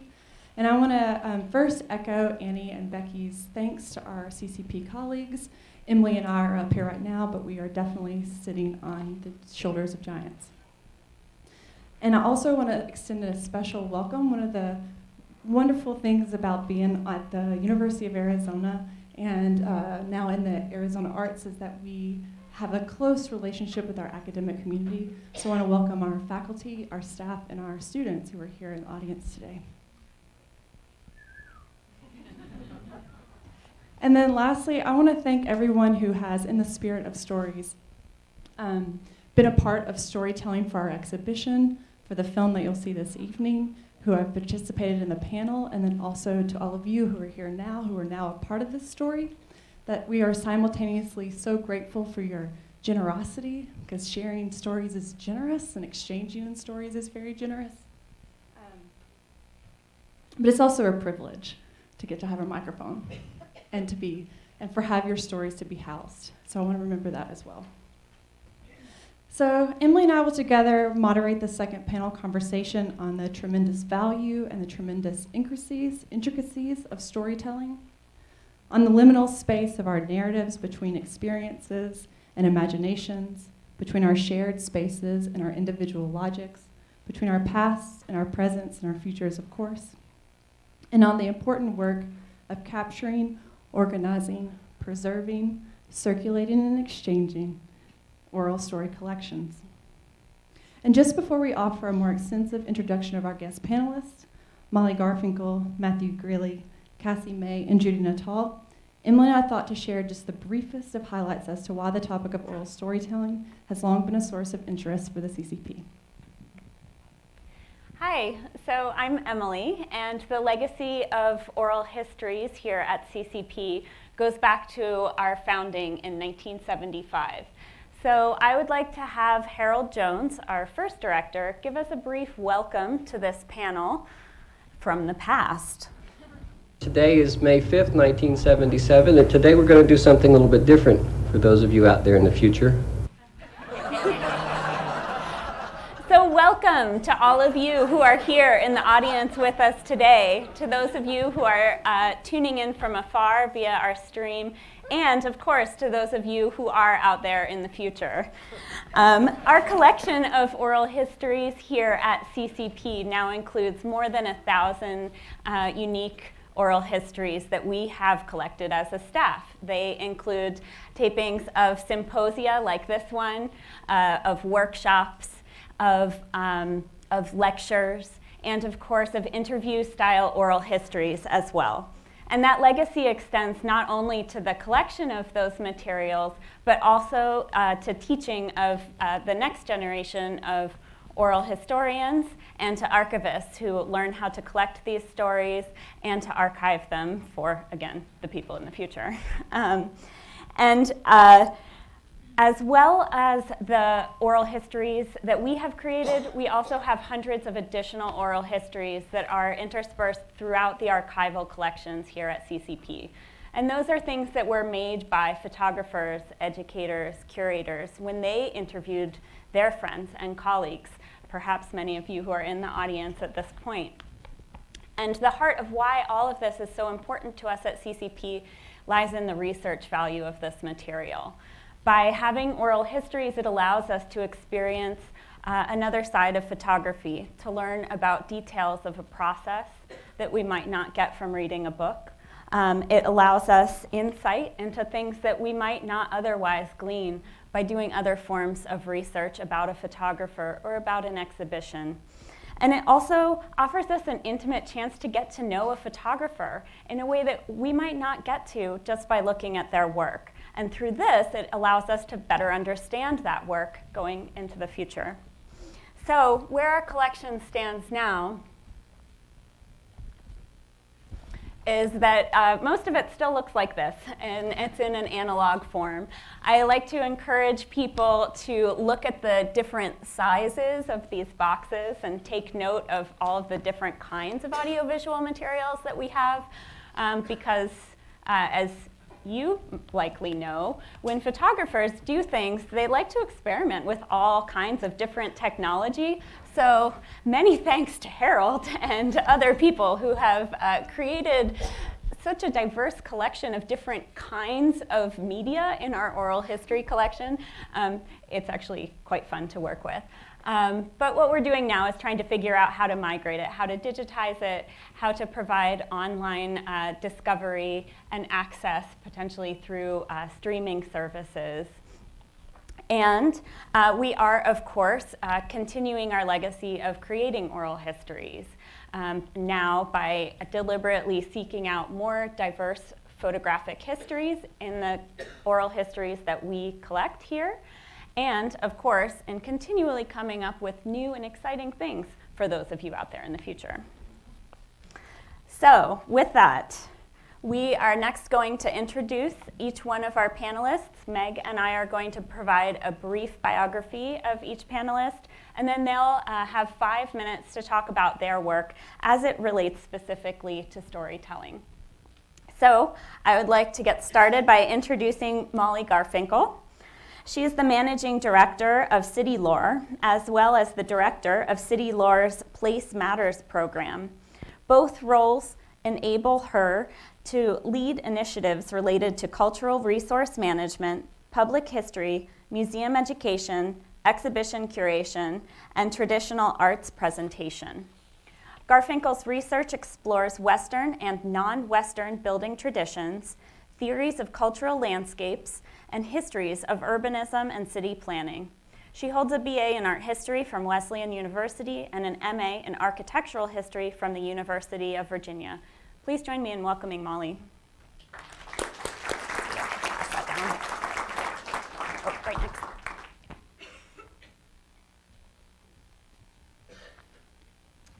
Hi, everybody. Thank you so much for having me. How's this in terms of sound and volume? It's good? Okay, great. I first wanted to thank CCP for including me in this really wonderful symposium. It's really an honor to have this up close and personal access to so many incredible people and to be part of what really feels like a reunion, a very graceful and inclusive conversation, and it's really nice to be able to be part of this in the thick of it. So thanks very much. So I am here from New York City, from an organization called City Lore. And City Lore is what we call a cultural conservation nonprofit. We're based in the Lower East Side, but we really work across all 5 boroughs and actually across the United States to document, present, and advocate for grassroots cultures and living traditions. And we've been doing this since 1986. And City Lore primarily works in 4 cultural domains. So I'll tell you a little bit more about my Place Matters program in just a moment. But we work in-school and out-of-school time education, in grassroots poetry and endangered language traditions, and in oral history and urban folklore documentation. And in all of these domains, we try to abide by Don Adams and Arlene Goldbard's definition of cultural democracy, which says that cultural diversity is a positive social value to be protected and encouraged, that authentic democracy requires active participation in cultural life, not just passive consumption of cultural products, that many cultural traditions coexist, and that none should be allowed to become an official culture, which is something we're talking a lot about in national and international news media these days, and that equity demands fair distribution of cultural resources and support throughout the society. So my program, Place Matters, really relies in a lot of ways on the other 3 domains or departments of City Lore who create deep relationships with a lot of the communities who ultimately nominate places or come to me for advocacy through the Place Matters program. As many of you know, real estate is sort of a tension-inducing topic in New York. So working with communities on cultural traditions, on knowledge ways, on manifestations that are stewarded by place and create a sense of place is really one way of getting at the issue of real estate and who controls it. So Place Matters is a storytelling and ethnography-based community advocacy and preservation initiative. We work with places ranging from high-style icons like Philip Johnson's World's Fair Pavilion in Queens to what we call community anchors, the small businesses, social clubs, and religious institutions that incubate culture, help to keep communities vital and distinctive, and instill a sense of belonging, a critical public health issue. And what we use story for is to better understand what scholars call a sense of place, or what we at City Lore call the poetry of everyday life. As Barbara Johnston says, our sense of place is rooted in narration. A person is at home in a place when the place evokes stories, and conversely, stories can serve to create places. And at Place Matters, I work with all kinds of places. Places of poetry, of procession, of performance, of play, of politics, and everything in between. And one of the ways that we've used story over the past 20 plus years is in what we call place marking projects. And these projects seek to move beyond the sort of traditional brass plaque mode of calling out place significance. Our place markers put photographs, personal stories, and cherished memories directly into the landscape, often right where the stories took place. They make visible longtime residents who increasingly feel marginalized as their neighborhoods gentrify or change. The markers transform participants' stories of struggle and achievement into a legacy for all who pass by. We have also used storytelling as an advocacy and community organizing tool. Many of you know this image by John Fechner, Broken Promises from 1980. So this is what people have historically thought of when they think of the South Bronx, that the South Bronx burned. And I think there was a question earlier about what year it was that we sort of almost declared bankruptcy, and the Abe Beame administration was 1975. And that's really the period of history that people think of often, or historically thought of, when the South Bronx was invoked. But it's so much more than burnt out buildings. What we think about at Place Matters is that every site has many narratives that define it. There isn't one official culture or one official narrative that really singularly defines any place. And what we try to do is enable communities to take control of the narrative and use that as an asset to take control of the development of their places. Our South Bronx Latin Music Project used storytelling to help residents reappropriate the narrative of the South Bronx and take control of their neighborhood's redevelopment. We documented the histories of Latin music, the mambo and salsa era of the 1940s, 50s, and 60s, and the hip-hop era of the 80s, 90s, and really which goes on until today and has created a global movement. We used these stories to transform the neighborhood's distinctive musical heritage into a resource that could be tapped for cultural and civic renewal. So sometimes people ask me, okay, great, so storytelling, it's great, we expand the narrative, what can it really do? What is this doing, you know, in a longer term sense? And we often work with communities on what we call long-term engagement community-focused projects. And this is one of them that started very modestly with storytelling sessions, what we called community conversations, held in correlation with a community development corporation in the South Bronx, where we had music and dance and food, and asked people to sort of extemporaneously stand up and tell their memories of dancing in some of these venues, of being in the record store when the first pressing came out of the new hit, of playing stickball on the street with the guys who would become the world-renowned musicians. Sort of in a way that's happening here this weekend. Many of you have stood up and shared these kinds of stories, and it's really enriching the history, as we've discussed sort of earlier in this project. And through these community conversations, we were able to conduct dozens and dozens of oral histories with people who don't typically get thought of as experts. So also at Place Matters and City Lore more generally, we tried to put into practice historian Michael Frisch's notion of shared authority, that we don't consider ourselves the absolute experts on any topic, that the communities who practice traditions, who bear knowledge, who have worldviews, are just as expert as we are.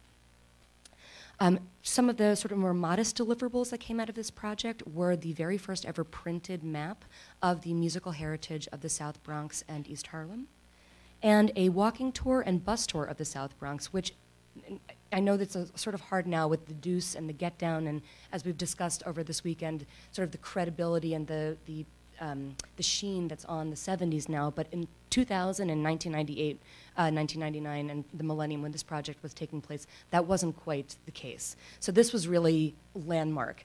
And what came out of all of these oral histories and the bus and walking tours and asking people to take ownership of their own history, to consider themselves experts, was that we discovered that the South Bronx musical heritage included what I think of as an ecology of places. And I'm so glad that so many people this weekend have invoked and complemented the community map in the exhibit, which really beautifully illustrates the web of connections.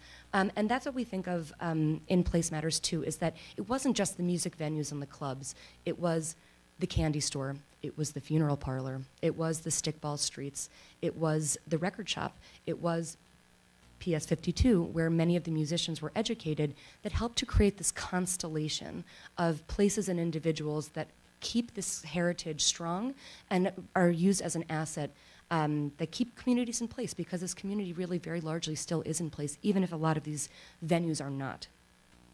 One of the other things that came out of this project, which seems small or modest, but actually was not, was a reunion concert of many of these musicians who are truly some of the most famous musicians to influence world music as we know it, in 2000 at the Park, so another place typology across the street from the school where the students had recess. That is now an important music venue. And many of these musicians had retired back to Puerto Rico and flew themselves up on their own dime to participate. And we were filming all of this and recording these oral histories as we went, which contributed to a feature-length documentary called From Mambo to Hip Hop, which we created and produced with our board president, who's Henry Chalfant, who's also a photographer who some of you might know, famous for his photographs of graffiti on trains, who co-produced subway art in 1984 with our house photographer, Martha Cooper, who is now really enjoying renown in her 70s, being flown all over the world for her really seminal, groundbreaking work capturing street art and street dance. And it's been a real honor to work with her in tandem with her beautiful photographs, which are actually peppered throughout this presentation, to capture both the image and the story together. She's also a fellow Baltimorean, so I feel, we have a connection in that way. And so then what? So these stories have found a temporary home in what we call the Bronx Music Heritage Center, which is an education and performance space that we co-founded with an affordable housing organization in the Bronx that is soon to get a custom-designed permanent home called the Bronx Music Hall in the Melrose redevelopment area, which will be an education center, a several hundred-seat auditorium, an exhibition space, and an archive for a lot of the stories and memories that were collected over 20 years through this project. And it's also meant to have housing that is dedicated.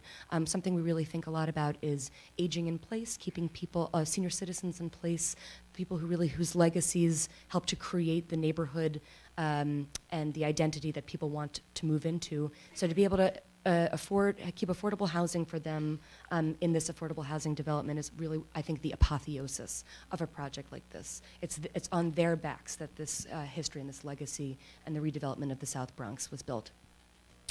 Out of this project also came a nomination. So I'm an historian, an architectural historian, and I work a lot with more traditional preservation channels, including the National Register of Historic Places, which is sort of the official list of places and cultural landscapes and objects that help to tell the history of the United States. So Casa Amadeo is one of these places in the giant ecology of the South Bronx musical heritage. It is the longest running Latin music store in the Bronx, in New York. And we were able to nominate it to the National Register in 2001. As a result of this project, the entire building is actually designated, but the entire nomination is really about Casa Amadeo and Mike Amadeo and his sister who founded it and continued to run it. And amazingly, 2001, this is the very first Puerto Rican site on the mainland to be designated on the National Register of Historic Places. That is unbelievable. So, moving forward, pushing the boundaries of many things is something I really enjoy doing. And so I am now using story to really, really challenge a lot of the policies, the traditional policies of our national preservation program, the National Register, working with casitas. So all of these photographs are by Martha Cooper.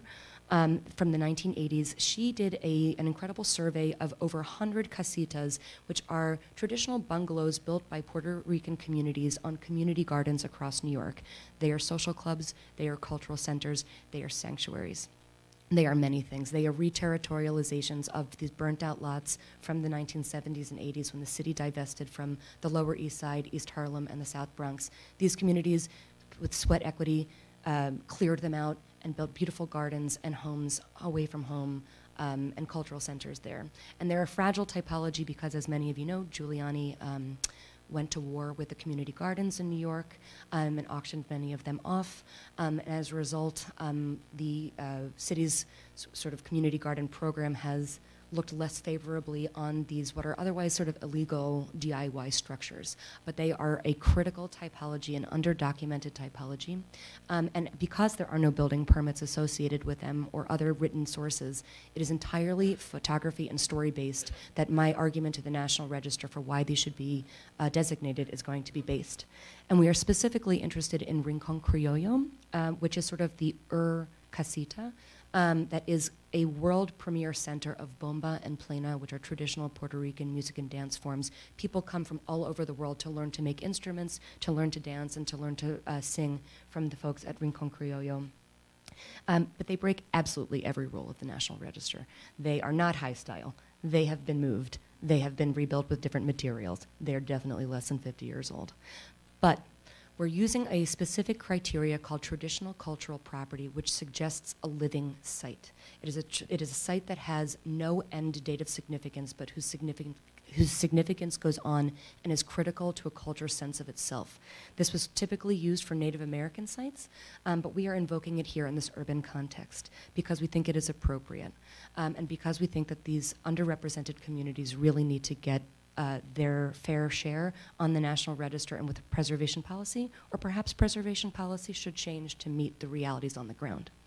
So I'll leave you with this final note. So these are some typical casitas. I'm actually writing the typology as we speak because it hasn't ever been studied before. And I'm sorry I took out this last slide that I'm not going to show you in a moment, but what's great about these projects too is that we're not trying to be tokenizing. We're not trying to be deterministic and tell people what their value is, what their culture is important for, what they are meant to represent. So an example in this project, on November 7th, 2016, a date that should live in infamy of all our minds, it's the date before the election, I was in East Harlem conducting my very first oral history interview for this project and spoke to a gentleman who had founded a casita in his native East Harlem. Because after, sort of in the mid-'80s, or early '80s, the police started coming around and harassing him for playing dominoes on the sidewalk, and that really picked up a few years later. So he had this empty lot across the street from where he used to play and built this casita. And we're talking, and he mentions, that he was a nurse and is now a teaching artist. And I noticed that on the front of the casita it says Central Park 5 exonerated in sort of banner letters like what you have for birthdays or other celebrations. I said, Raymond Santana, what is this? And he said, well, my son was one of the Central Park 5, and I started being harassed after Donald Trump, who was elected the very next day, placed an ad in the paper calling for the death penalty for these 5 young boys. And so as a result of that, I created this social club cultural center, sanctuary space for myself, my son, and my community, because that's really what this represents for me. It's my Puerto Rican heritage, but it's also my right to be here as a New Yorker. And this was not an intended outcome of this project, of course. It's not what the National Register is looking for, but it really speaks to the intersectionality and the importance of deep listening, of broad communication, and storytelling, and open-mindedness in the work that we do. So I leave you with that. Thank you very much.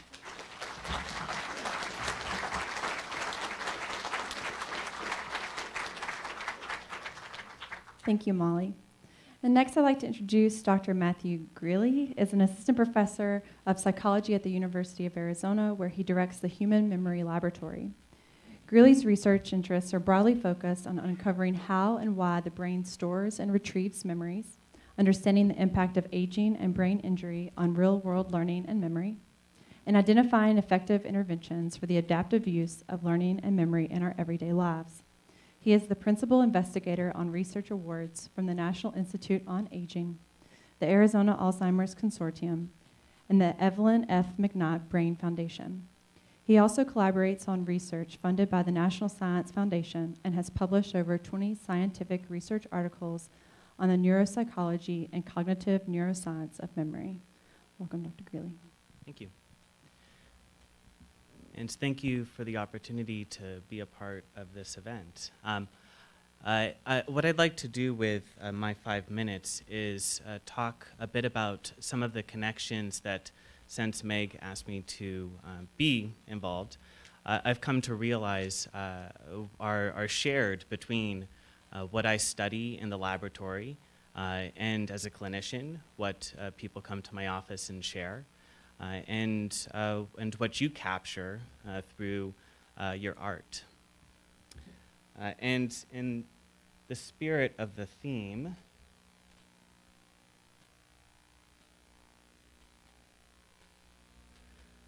our group here, I thought I'd start by sharing a story that I think captures some of the important connections that I've come to realize between what we do. So this is, and of course I have to show a photograph. So this is one that my wife captured shortly after we moved here to Tucson about 4.5 years ago. This was a time of change. We're in Boston beforehand, and we were trying to get comfortable in our new city, and we thought we should try to do something that feels familiar. And we really enjoyed taking our son to the Boston City Zoo, and we thought, well, let's see what Tucson has to offer. And I'll admit that on the way to the zoo, I was skeptical that I was going to like it. And it turns out that Tucson has a fantastic zoo. And one of the things that we had the opportunity to do, as you can see here, that was unexpected, was feed a giraffe. My son, who was not quite one, understood, as is typical for cognitive development at his age, he understood more language than he could share. But we got the impression that he understood what we were going to do, and initially he said, through his behavior, said he wanted to feed the giraffe. You can see he changed his mind at the last second, and I fed the giraffe. Now this was, I'm very thankful that my wife captured this photograph because, again, I was skeptical that I was going to like it. And this, I think, really captured our emotions and our shared emotions about our move and what we realized Tucson was going to be. Now, this would have been enough on its own, but just a little bit to add to it. For dinner that night, we happened to be having peas and carrots as our vegetable. And I'm sitting next to my son, and you can see the wheel spinning in his mind.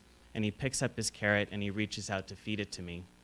And for someone who studies learning and memory, that's just a fascinating case study. I said, oh, he thinks other people eat carrots. And my wife said, no, he thinks you look like a giraffe.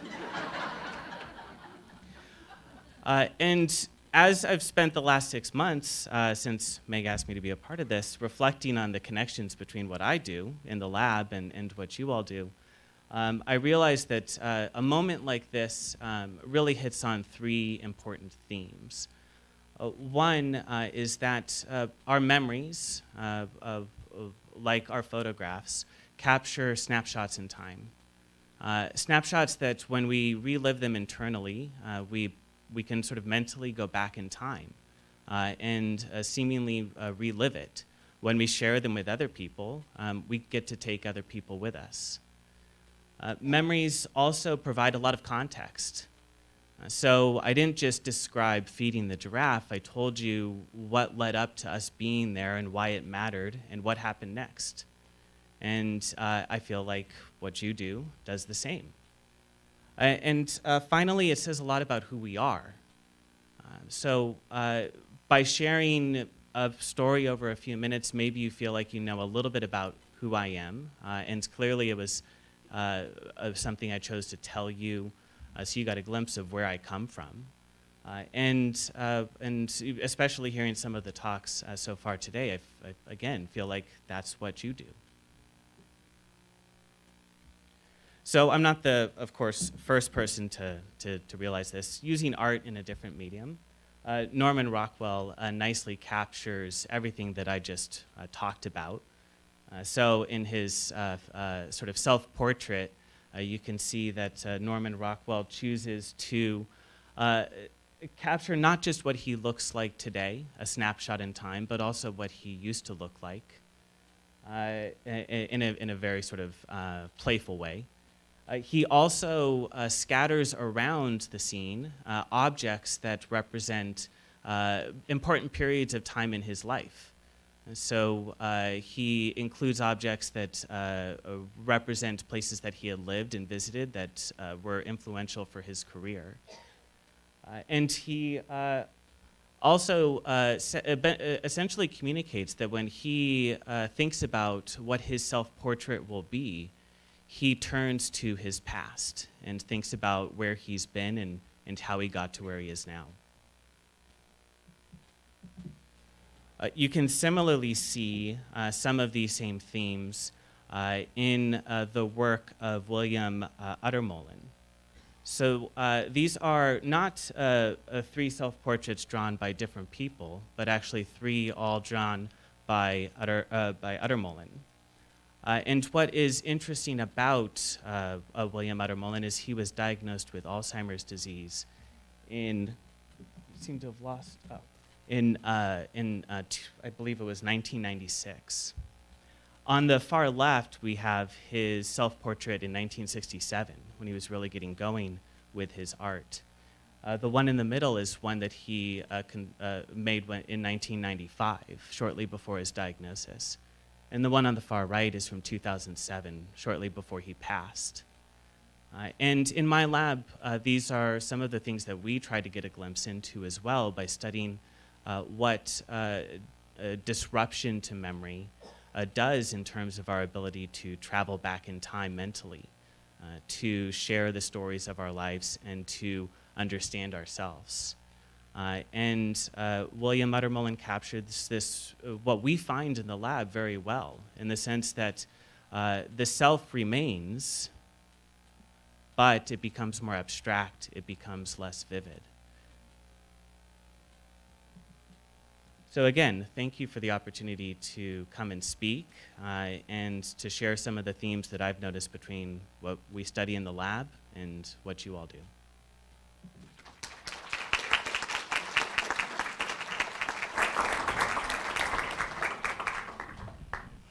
Thank you, Matthew. Next up, we have Cassie May. As the Jerome Robbins Dance Division's oral history archivist, Cassie May cares for the stories of lives in dance while paying special attention to record absent voices from the archive. At the New York Public Library since 2009, she formerly cataloged the Merce Cunningham audio collection and was the oral history assistant. A lifelong dancer, Cassie has performed and collaborated with New York-based dance artists Dean Moss, Melissa Fenley, Julianne Pena, and Jessie Phillips Fine, among others. She holds an MSILS, sorry, mine's different, from Pratt Institute and a BA in dance from Mills College. Please join me in welcoming Cassie.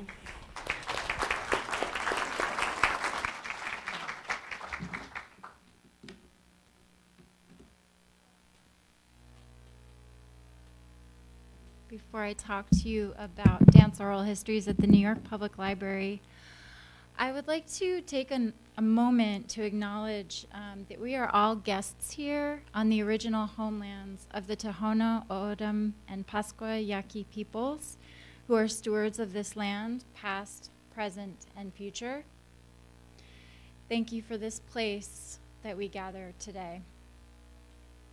I'd also like to thank Meg and the CCP for inviting me to contribute to this historic conversation about light and photography. Sorry, I realized I was going to be leaning over the whole time. Photography and dance have a very special relationship, as photography was one of the first ways that dance was documented for the historic record. And I couldn't resist including documentation from my own dancing career.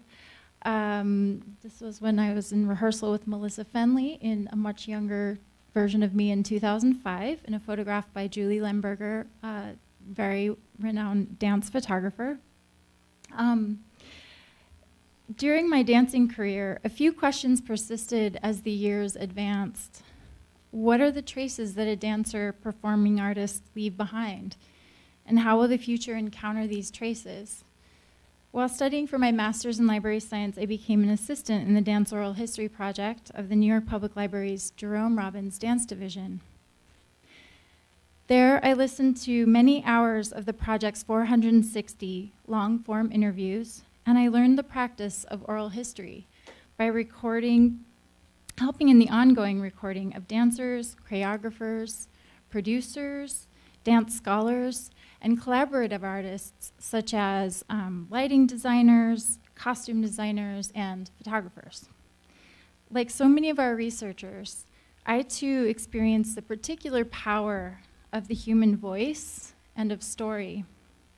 I've been deeply moved, stirred, and inspired to hear the voices of dance legends and my dancestors and experience a connection with them, moving back through time inside of their vivid stories. I wish I could let the stories speak for themselves today, but since we don't have a lot of time, maybe at some point I'll be able to play a clip during this talk. But these two artists are both Tina Ramirez on the left, is the founder of Ballet Hispanico, and Keith Lee on the right was the first African-American soloist for the American Ballet Theater. Both are represented in the Oral History Project's collection. The project began at a time when serious scholarship on dance and the study of it as an art form was expanding. In 1974, very prominent year that keeps coming up in this weekend, there were relatively few biographies or texts on dance available to study, much less archival collections. The dance division itself was only 30 years old when it started the project in order to document the stories of important figures within the field and actively contribute to the growth of its own collection, rather than wait passively for materials from donors. This was particularly visionary to pair a verbal documentation strategy of oral history with a form that commonly expresses itself through nonverbal means. Ongoing through today, the project provides a service to the dance field as a storytelling site within the largest archive devoted to dance in the world. By ensuring that the lives, relationships, and creative processes of dancers are documented through their own voices, these testimonies inspire a more nuanced, complex, and personal understanding of dance history. Storytelling has always been a crucial tool of transmission for an artist, and even more so for a dancer. Dancers learn their art directly from one body to another, passed across generations. Similar to dance's transmission, the form and practice of oral history as formalized storytelling is a highly complementary fit for documenting the memories of the dance community. As one of the project's recent interviewees, Sandra Rivera, a Ballet Hispanico dancer, wrote to me, quote, "As a result of the experience of doing the oral history, I committed to seeing some significant individuals to me that I had meant to visit and express my most sincere gratitude. I visited Mariano Parra, and he was so happy to have my company. We looked at some videos, and I could directly tell him of his contributions to my artistic life, as well as the Spanish dance community. A very special moment," end quote. This is a powerful example of how the project inspires new connections of movement history and community relationships across generations. However, not all voices and communities in dance have been equally represented throughout the project. In recording an average of only 15 stories a year, I consider the inherent number of dance stories that we lose to memory loss and death, as well as through institutional omissions and biases. There are a number of dancers who have contributed to the field artistically and personally in ways that aren't yet officially included in the historic narrative of dance. Within the project's current selection process, I consciously seek to address gaps in perspective and diversify the archive. One effective practice I've been instituting is to invite self-representation in the archive is by working with project narrators to select their own interviewers. Last month, we recorded with Diane Harvey, who's on the top photograph to the right. We recorded with Diane Harvey, who selected Stephanie Berry, both a dance and acting colleague and a longtime friend of hers. I invited her to tell her part of the Forces of Nature Dance Company story after I found an oral history taken for our collection in 1998 with her husband, Abdel Salam, the Forces of Nature Company's co-founder and her husband. Another example of expanding the archive is when I invited June Ekman, who's in the center. She's a lesser-known dancer in the original Judson Dance Theater Collective from the early 1960s. At the time I invited her, she was convinced that her story doesn't matter and suggested that I interview someone more important. Her response shifted when we arranged for the interviewer to be Shelley Center, her longtime student and protege. My last example is an interview with Marian Soto, who is a Puerto Rican-American artist who innovated a synthesis of postmodern improvisational methods with salsa and social dancing. This interview was actually initiated by Ramon Rivera Cervera, a performance studies scholar, who suggested to me the need to increase Latinx perspectives in the project and the Dance Division's collections. As my work continues, my biggest goal moving forward is to spread the word about the project and amplify the stories within it through public programs, exhibits, and online projects, which is a unique challenge in that most of the collection was recorded before the internet existed. So I look forward to the panel's conversation today, especially around strategies to share and disseminate the stories that are so fundamental to the past, present, and future of our art forms. Thanks.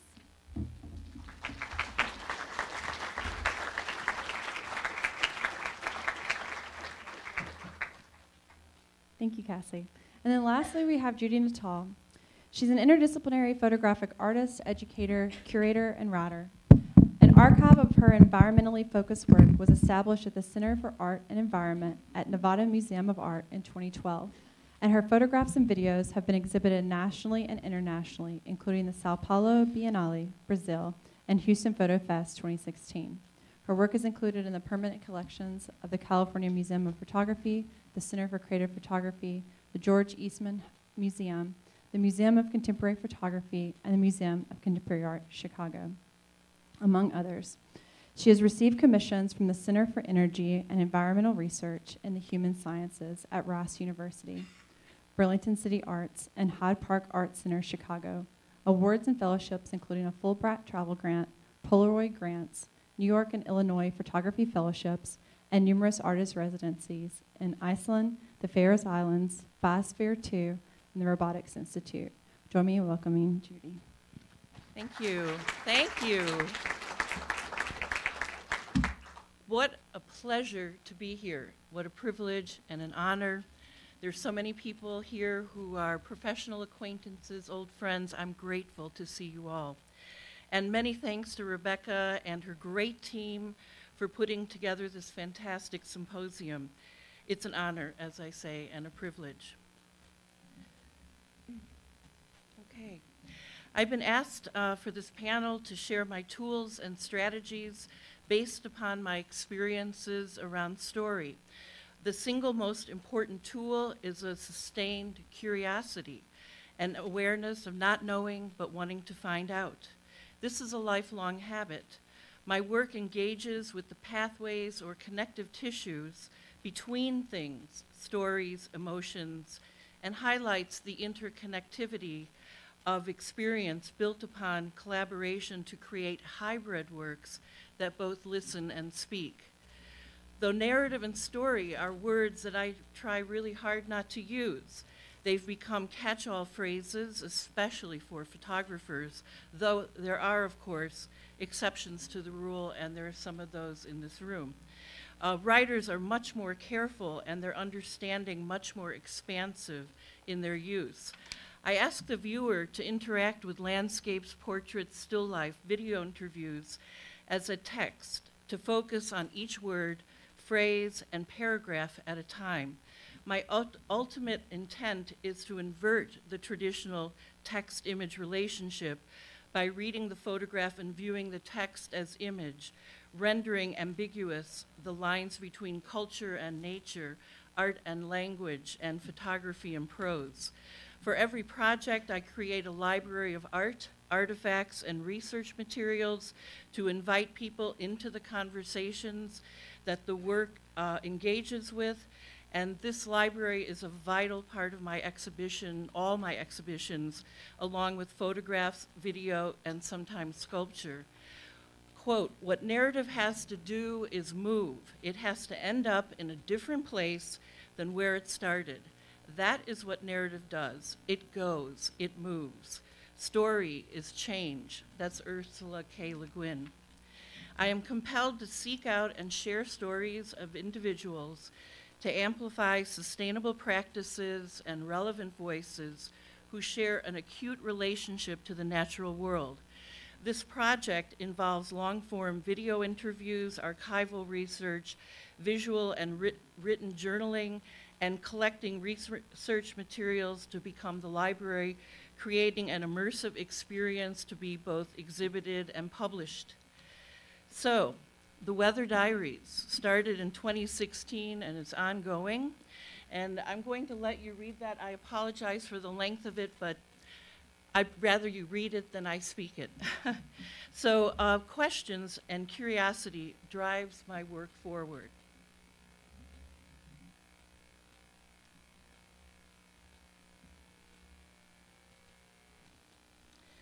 Archival materials are vital tools to understand historic contexts, and they are way more than that. They inspire. I discovered this photograph in Torshavn, Faroe Islands, and the anonymous image has haunted my dreams ever since. Ultimately, I was able to find out more about the photographer and his subject.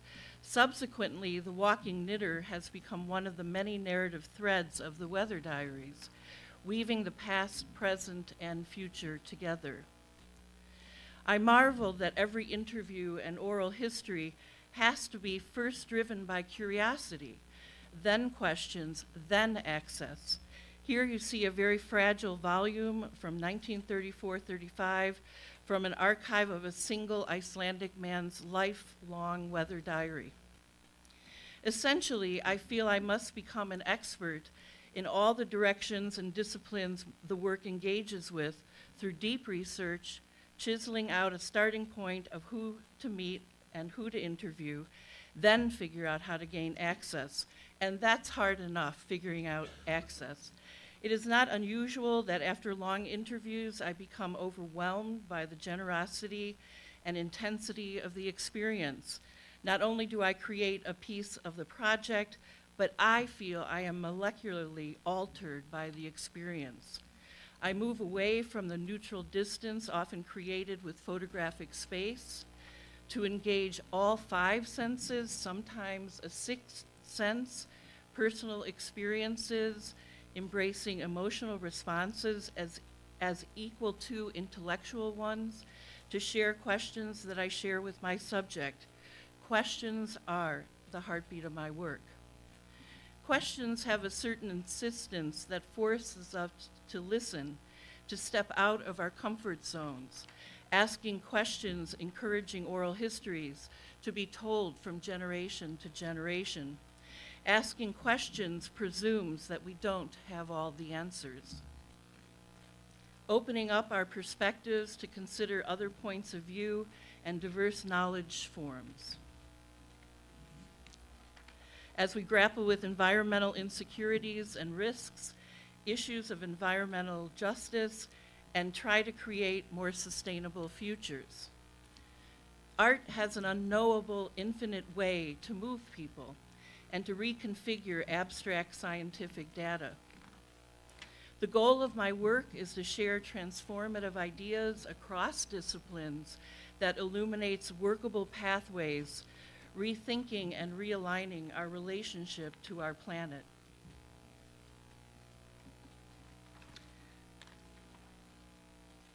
Nature, like us, is not a fixed entity. I'll let you read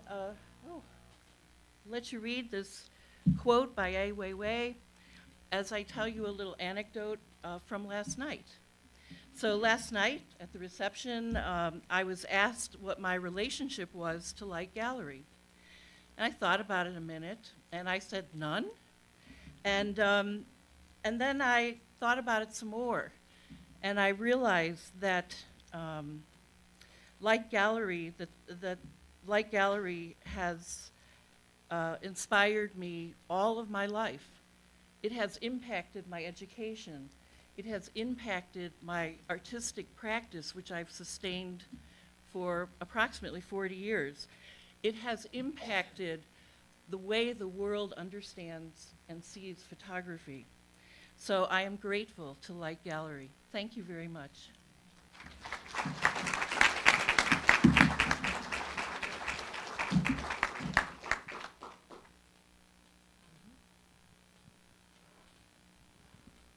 So I want to mention a couple of things first. And one is that I really see community and storytelling as something porous, like they really have so much connectivity there. And the second is that this is a resolutely interdisciplinary conversation. And this is something that the center is really committed to, and because we believe that there is magic at our intersections, and that photography, I believe, photography uniquely facilitates those kinds of intersections. And so what we're going to do is pose just a few grand questions, and then we'll open it up to all of you to either respond to those grand questions or even pose your own. So first, I'd like to unfold the title of the panel, Valuing Story. Telling stories about ourselves with one another is a deeply complex industry. Stories are filled with memories and imagination and experiences, hopes and fears, and the list could go on. And they're substantive or sometimes superficial. They're bendable and flexible, and stories change with time, with interpretation. So I wanted just to start with Molly, if you would let me. It's always nice to say that, yeah. So Molly, what does it mean to consider or to engage storytelling or stories? And then we'll open it up to everyone else. What does it mean to consider or engage storytelling? Stories.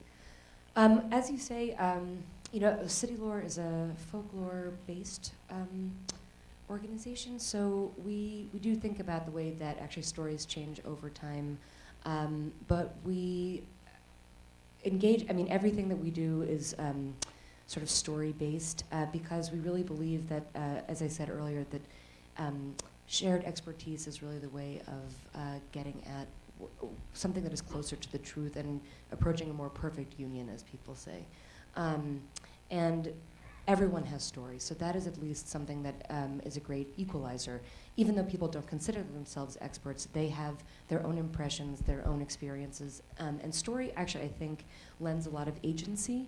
So one of the things we think about at City Lore also quite a lot is young people and their sense of agency and their sensibility around storytelling and their own narrative. So our education programs really ask even very small students to take ownership of their own thoughts, their own experiences, their own daily practices, and think of themselves as citizen advocates and use story to take ownership and to have agency and to consider themselves important and their perspectives important.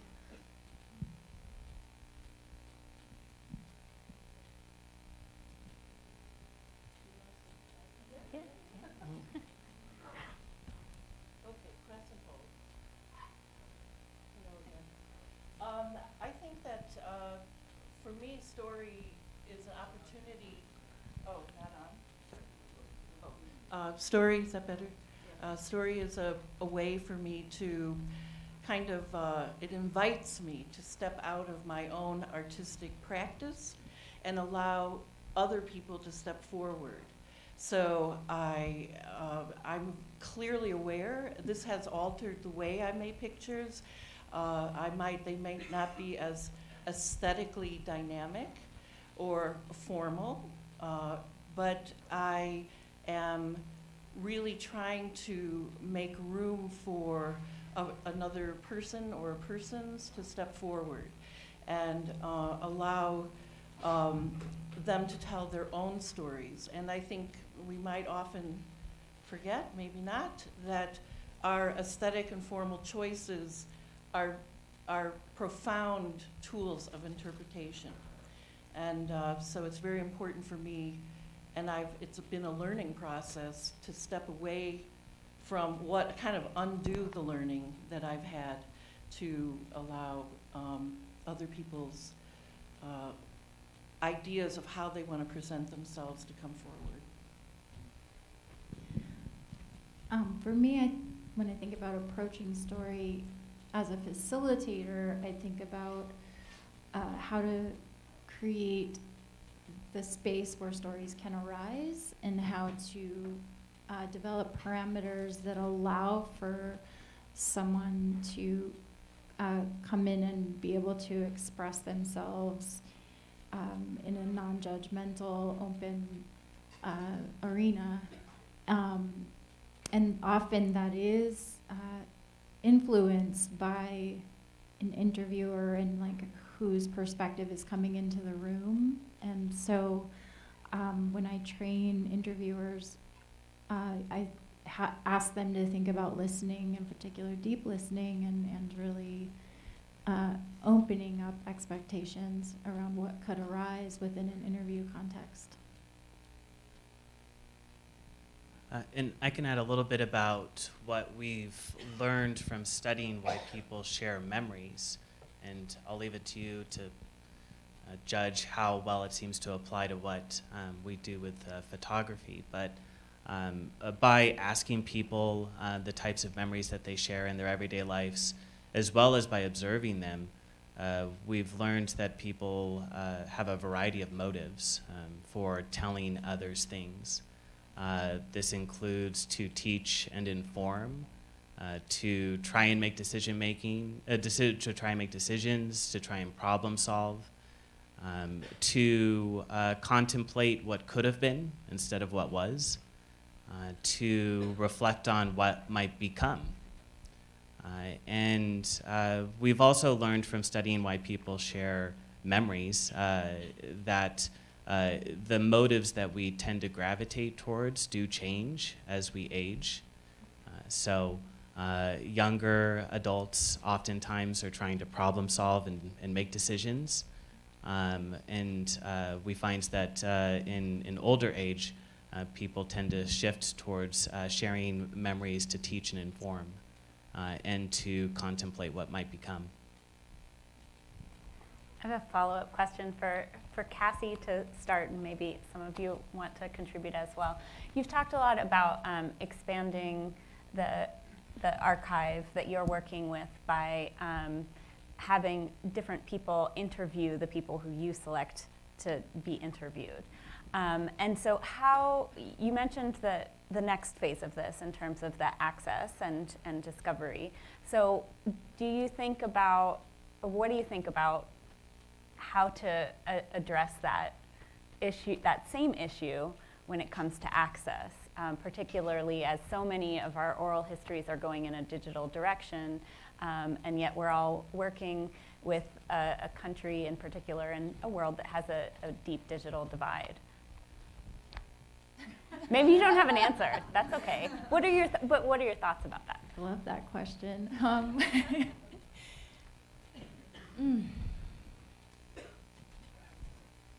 I think a challenge actually in disseminating or opening up the archive in the form of oral history is that they are long form, they're recorded in long form, time-based mediums that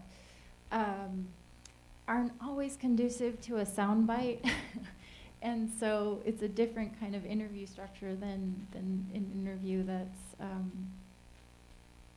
being recorded for an exhibit or for a podcast. And so my challenge that I've been thinking about a lot is how to pare down and amplify the parts that could really be, that people could connect to. And then the other side of that is, if the interviews themselves were conducted at a time when there wasn't an internet, there wasn't social media, there wasn't, the narrator had no idea that these forums could be a place where the interview could live. I have to, ethically seek permissions and make sure that everything is in place in terms of what the narrator imagined could happen to their interview in the future, and whether that's been specifically discussed in advance of the interview. It's a very challenging time for that in an oral history project that's been ongoing for 46 years. I think other oral history projects that are now being recorded sort of have that in mind already in the outset of the production. But for me, in a library setting, agreed. One thing that I have been working with is, the library's legal team on opening up the release forms and making the language broad. And then when I talk to narrators, I talk to them about the possible ways that we may want to make these interviews more accessible online and in exhibits and in public programming. And one exciting thing that I have been doing is as listening parties, which is inviting the interview participants and then in the future the public, because all of the events at the library are free and open to the public. So that's one way of like inviting the community in and making the interviews more accessible at this point to freely to, you know, address the digital divide. And I think that answered some of that, but not. That's great.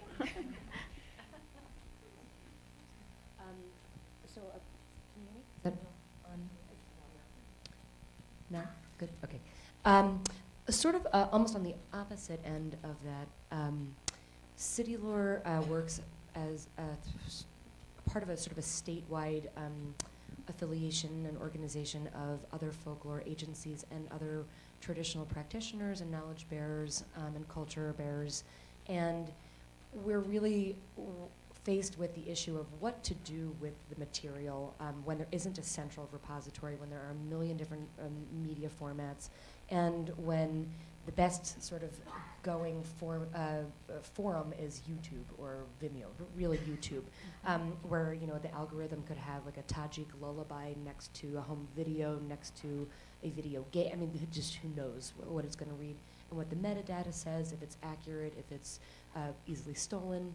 So a colleague of mine, who's named Chris Muley, who is the director of folk arts at the Brooklyn Arts Council, has been working for several years on a website. It's a portal called the Niska Living Traditions Portal, and it is a place where communities and folk arts organizations, by invitation, and they can request access or an invitation, can upload their materials in a sort of relational database.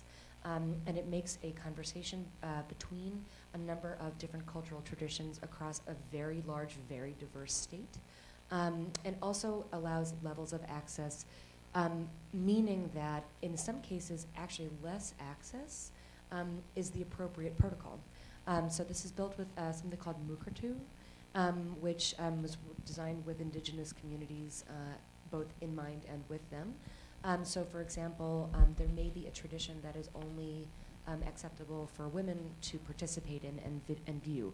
So communities can restrict access so that only women in their communities or communities who are aware of this can see it, or something that is seasonal and should only be accessed at a certain time of year. And so that's something that we're actually thinking about a lot also now, because so many things already exist. Where can we responsibly put them, at least for the time being, while we figure out that big question of the infinite cloud in the sky where we can all have free digitization and accessibility, so in perpetuity.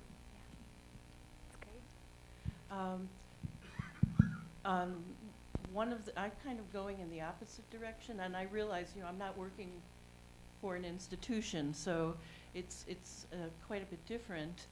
But I'm learning how to provide less control, and I give all of my interviews to my subjects.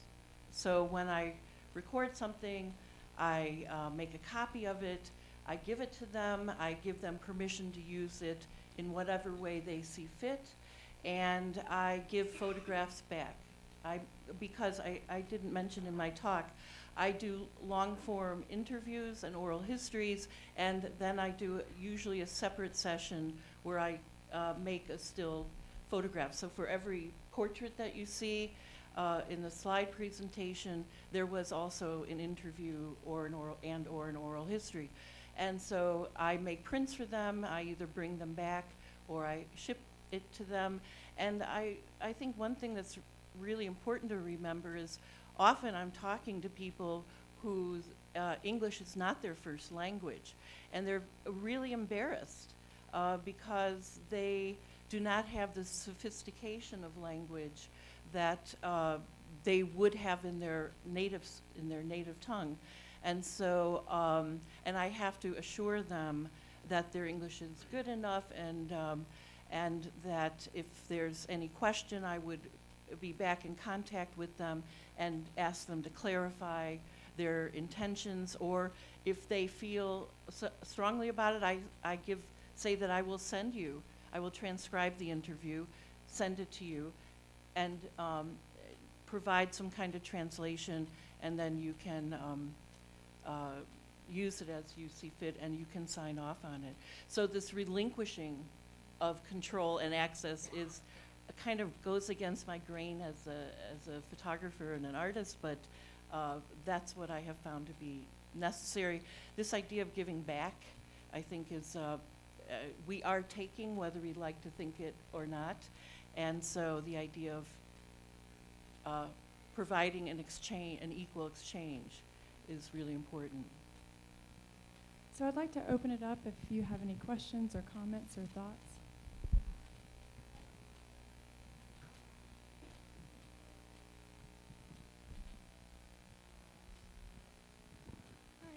Thanks all of you so much. That was a wonderful panel.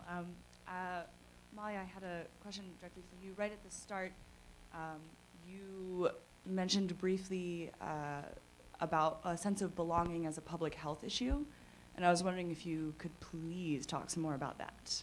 Sure. In brief, and I would not consider myself an expert in this topic, but cool. Alika Wali has done a lot of important thinking and writing about this, so I would point you to her writing. Sense of belonging, a sense of connectedness, a sense that there's a fabric that will catch you if you're falling, a sense that there is a system in place that will take care of you, that has your back. There are so many issues that we are facing in this country that suggest that that is not true for so many people. I'm not going to list them here, but it's really an important public health issue where people just feel like they are there is no system for them, and in fact that systems are against them. And in a lot of cases, they're right.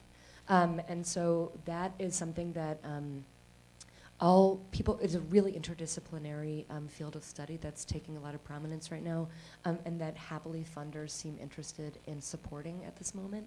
But it's a really interesting topic that I think really that speaks to a lot of the work that everyone in this weekend has touched on and is participating in. So yeah, check out Alika Wali, W-A-L-I. Well, and telling story and marking your life and your career in a formal way is also, I think, public health. I mean, there is something about just like taking up the space of existing, and that is an exchange that I think about how the institution can give back, and to that sense of like being honored and being recognized for the work and life that someone has done.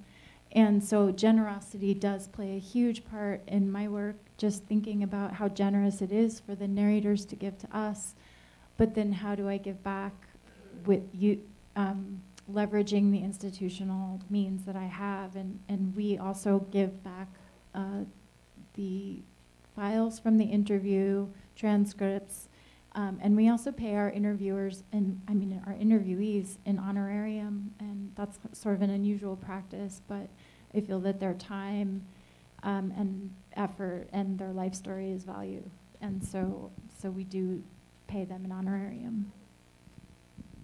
So I think we have time just for one more quick question. Yeah, what I'm about to say is not for you professionals, but I did 2 extensive interview projects. The first one when I was particularly young and stupid, and I didn't even get releases from anybody.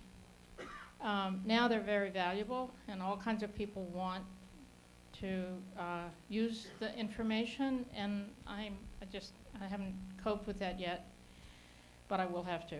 The other one was a much more sophisticated project, but there was a tiny phrase we didn't put in the contracts. We did get releases.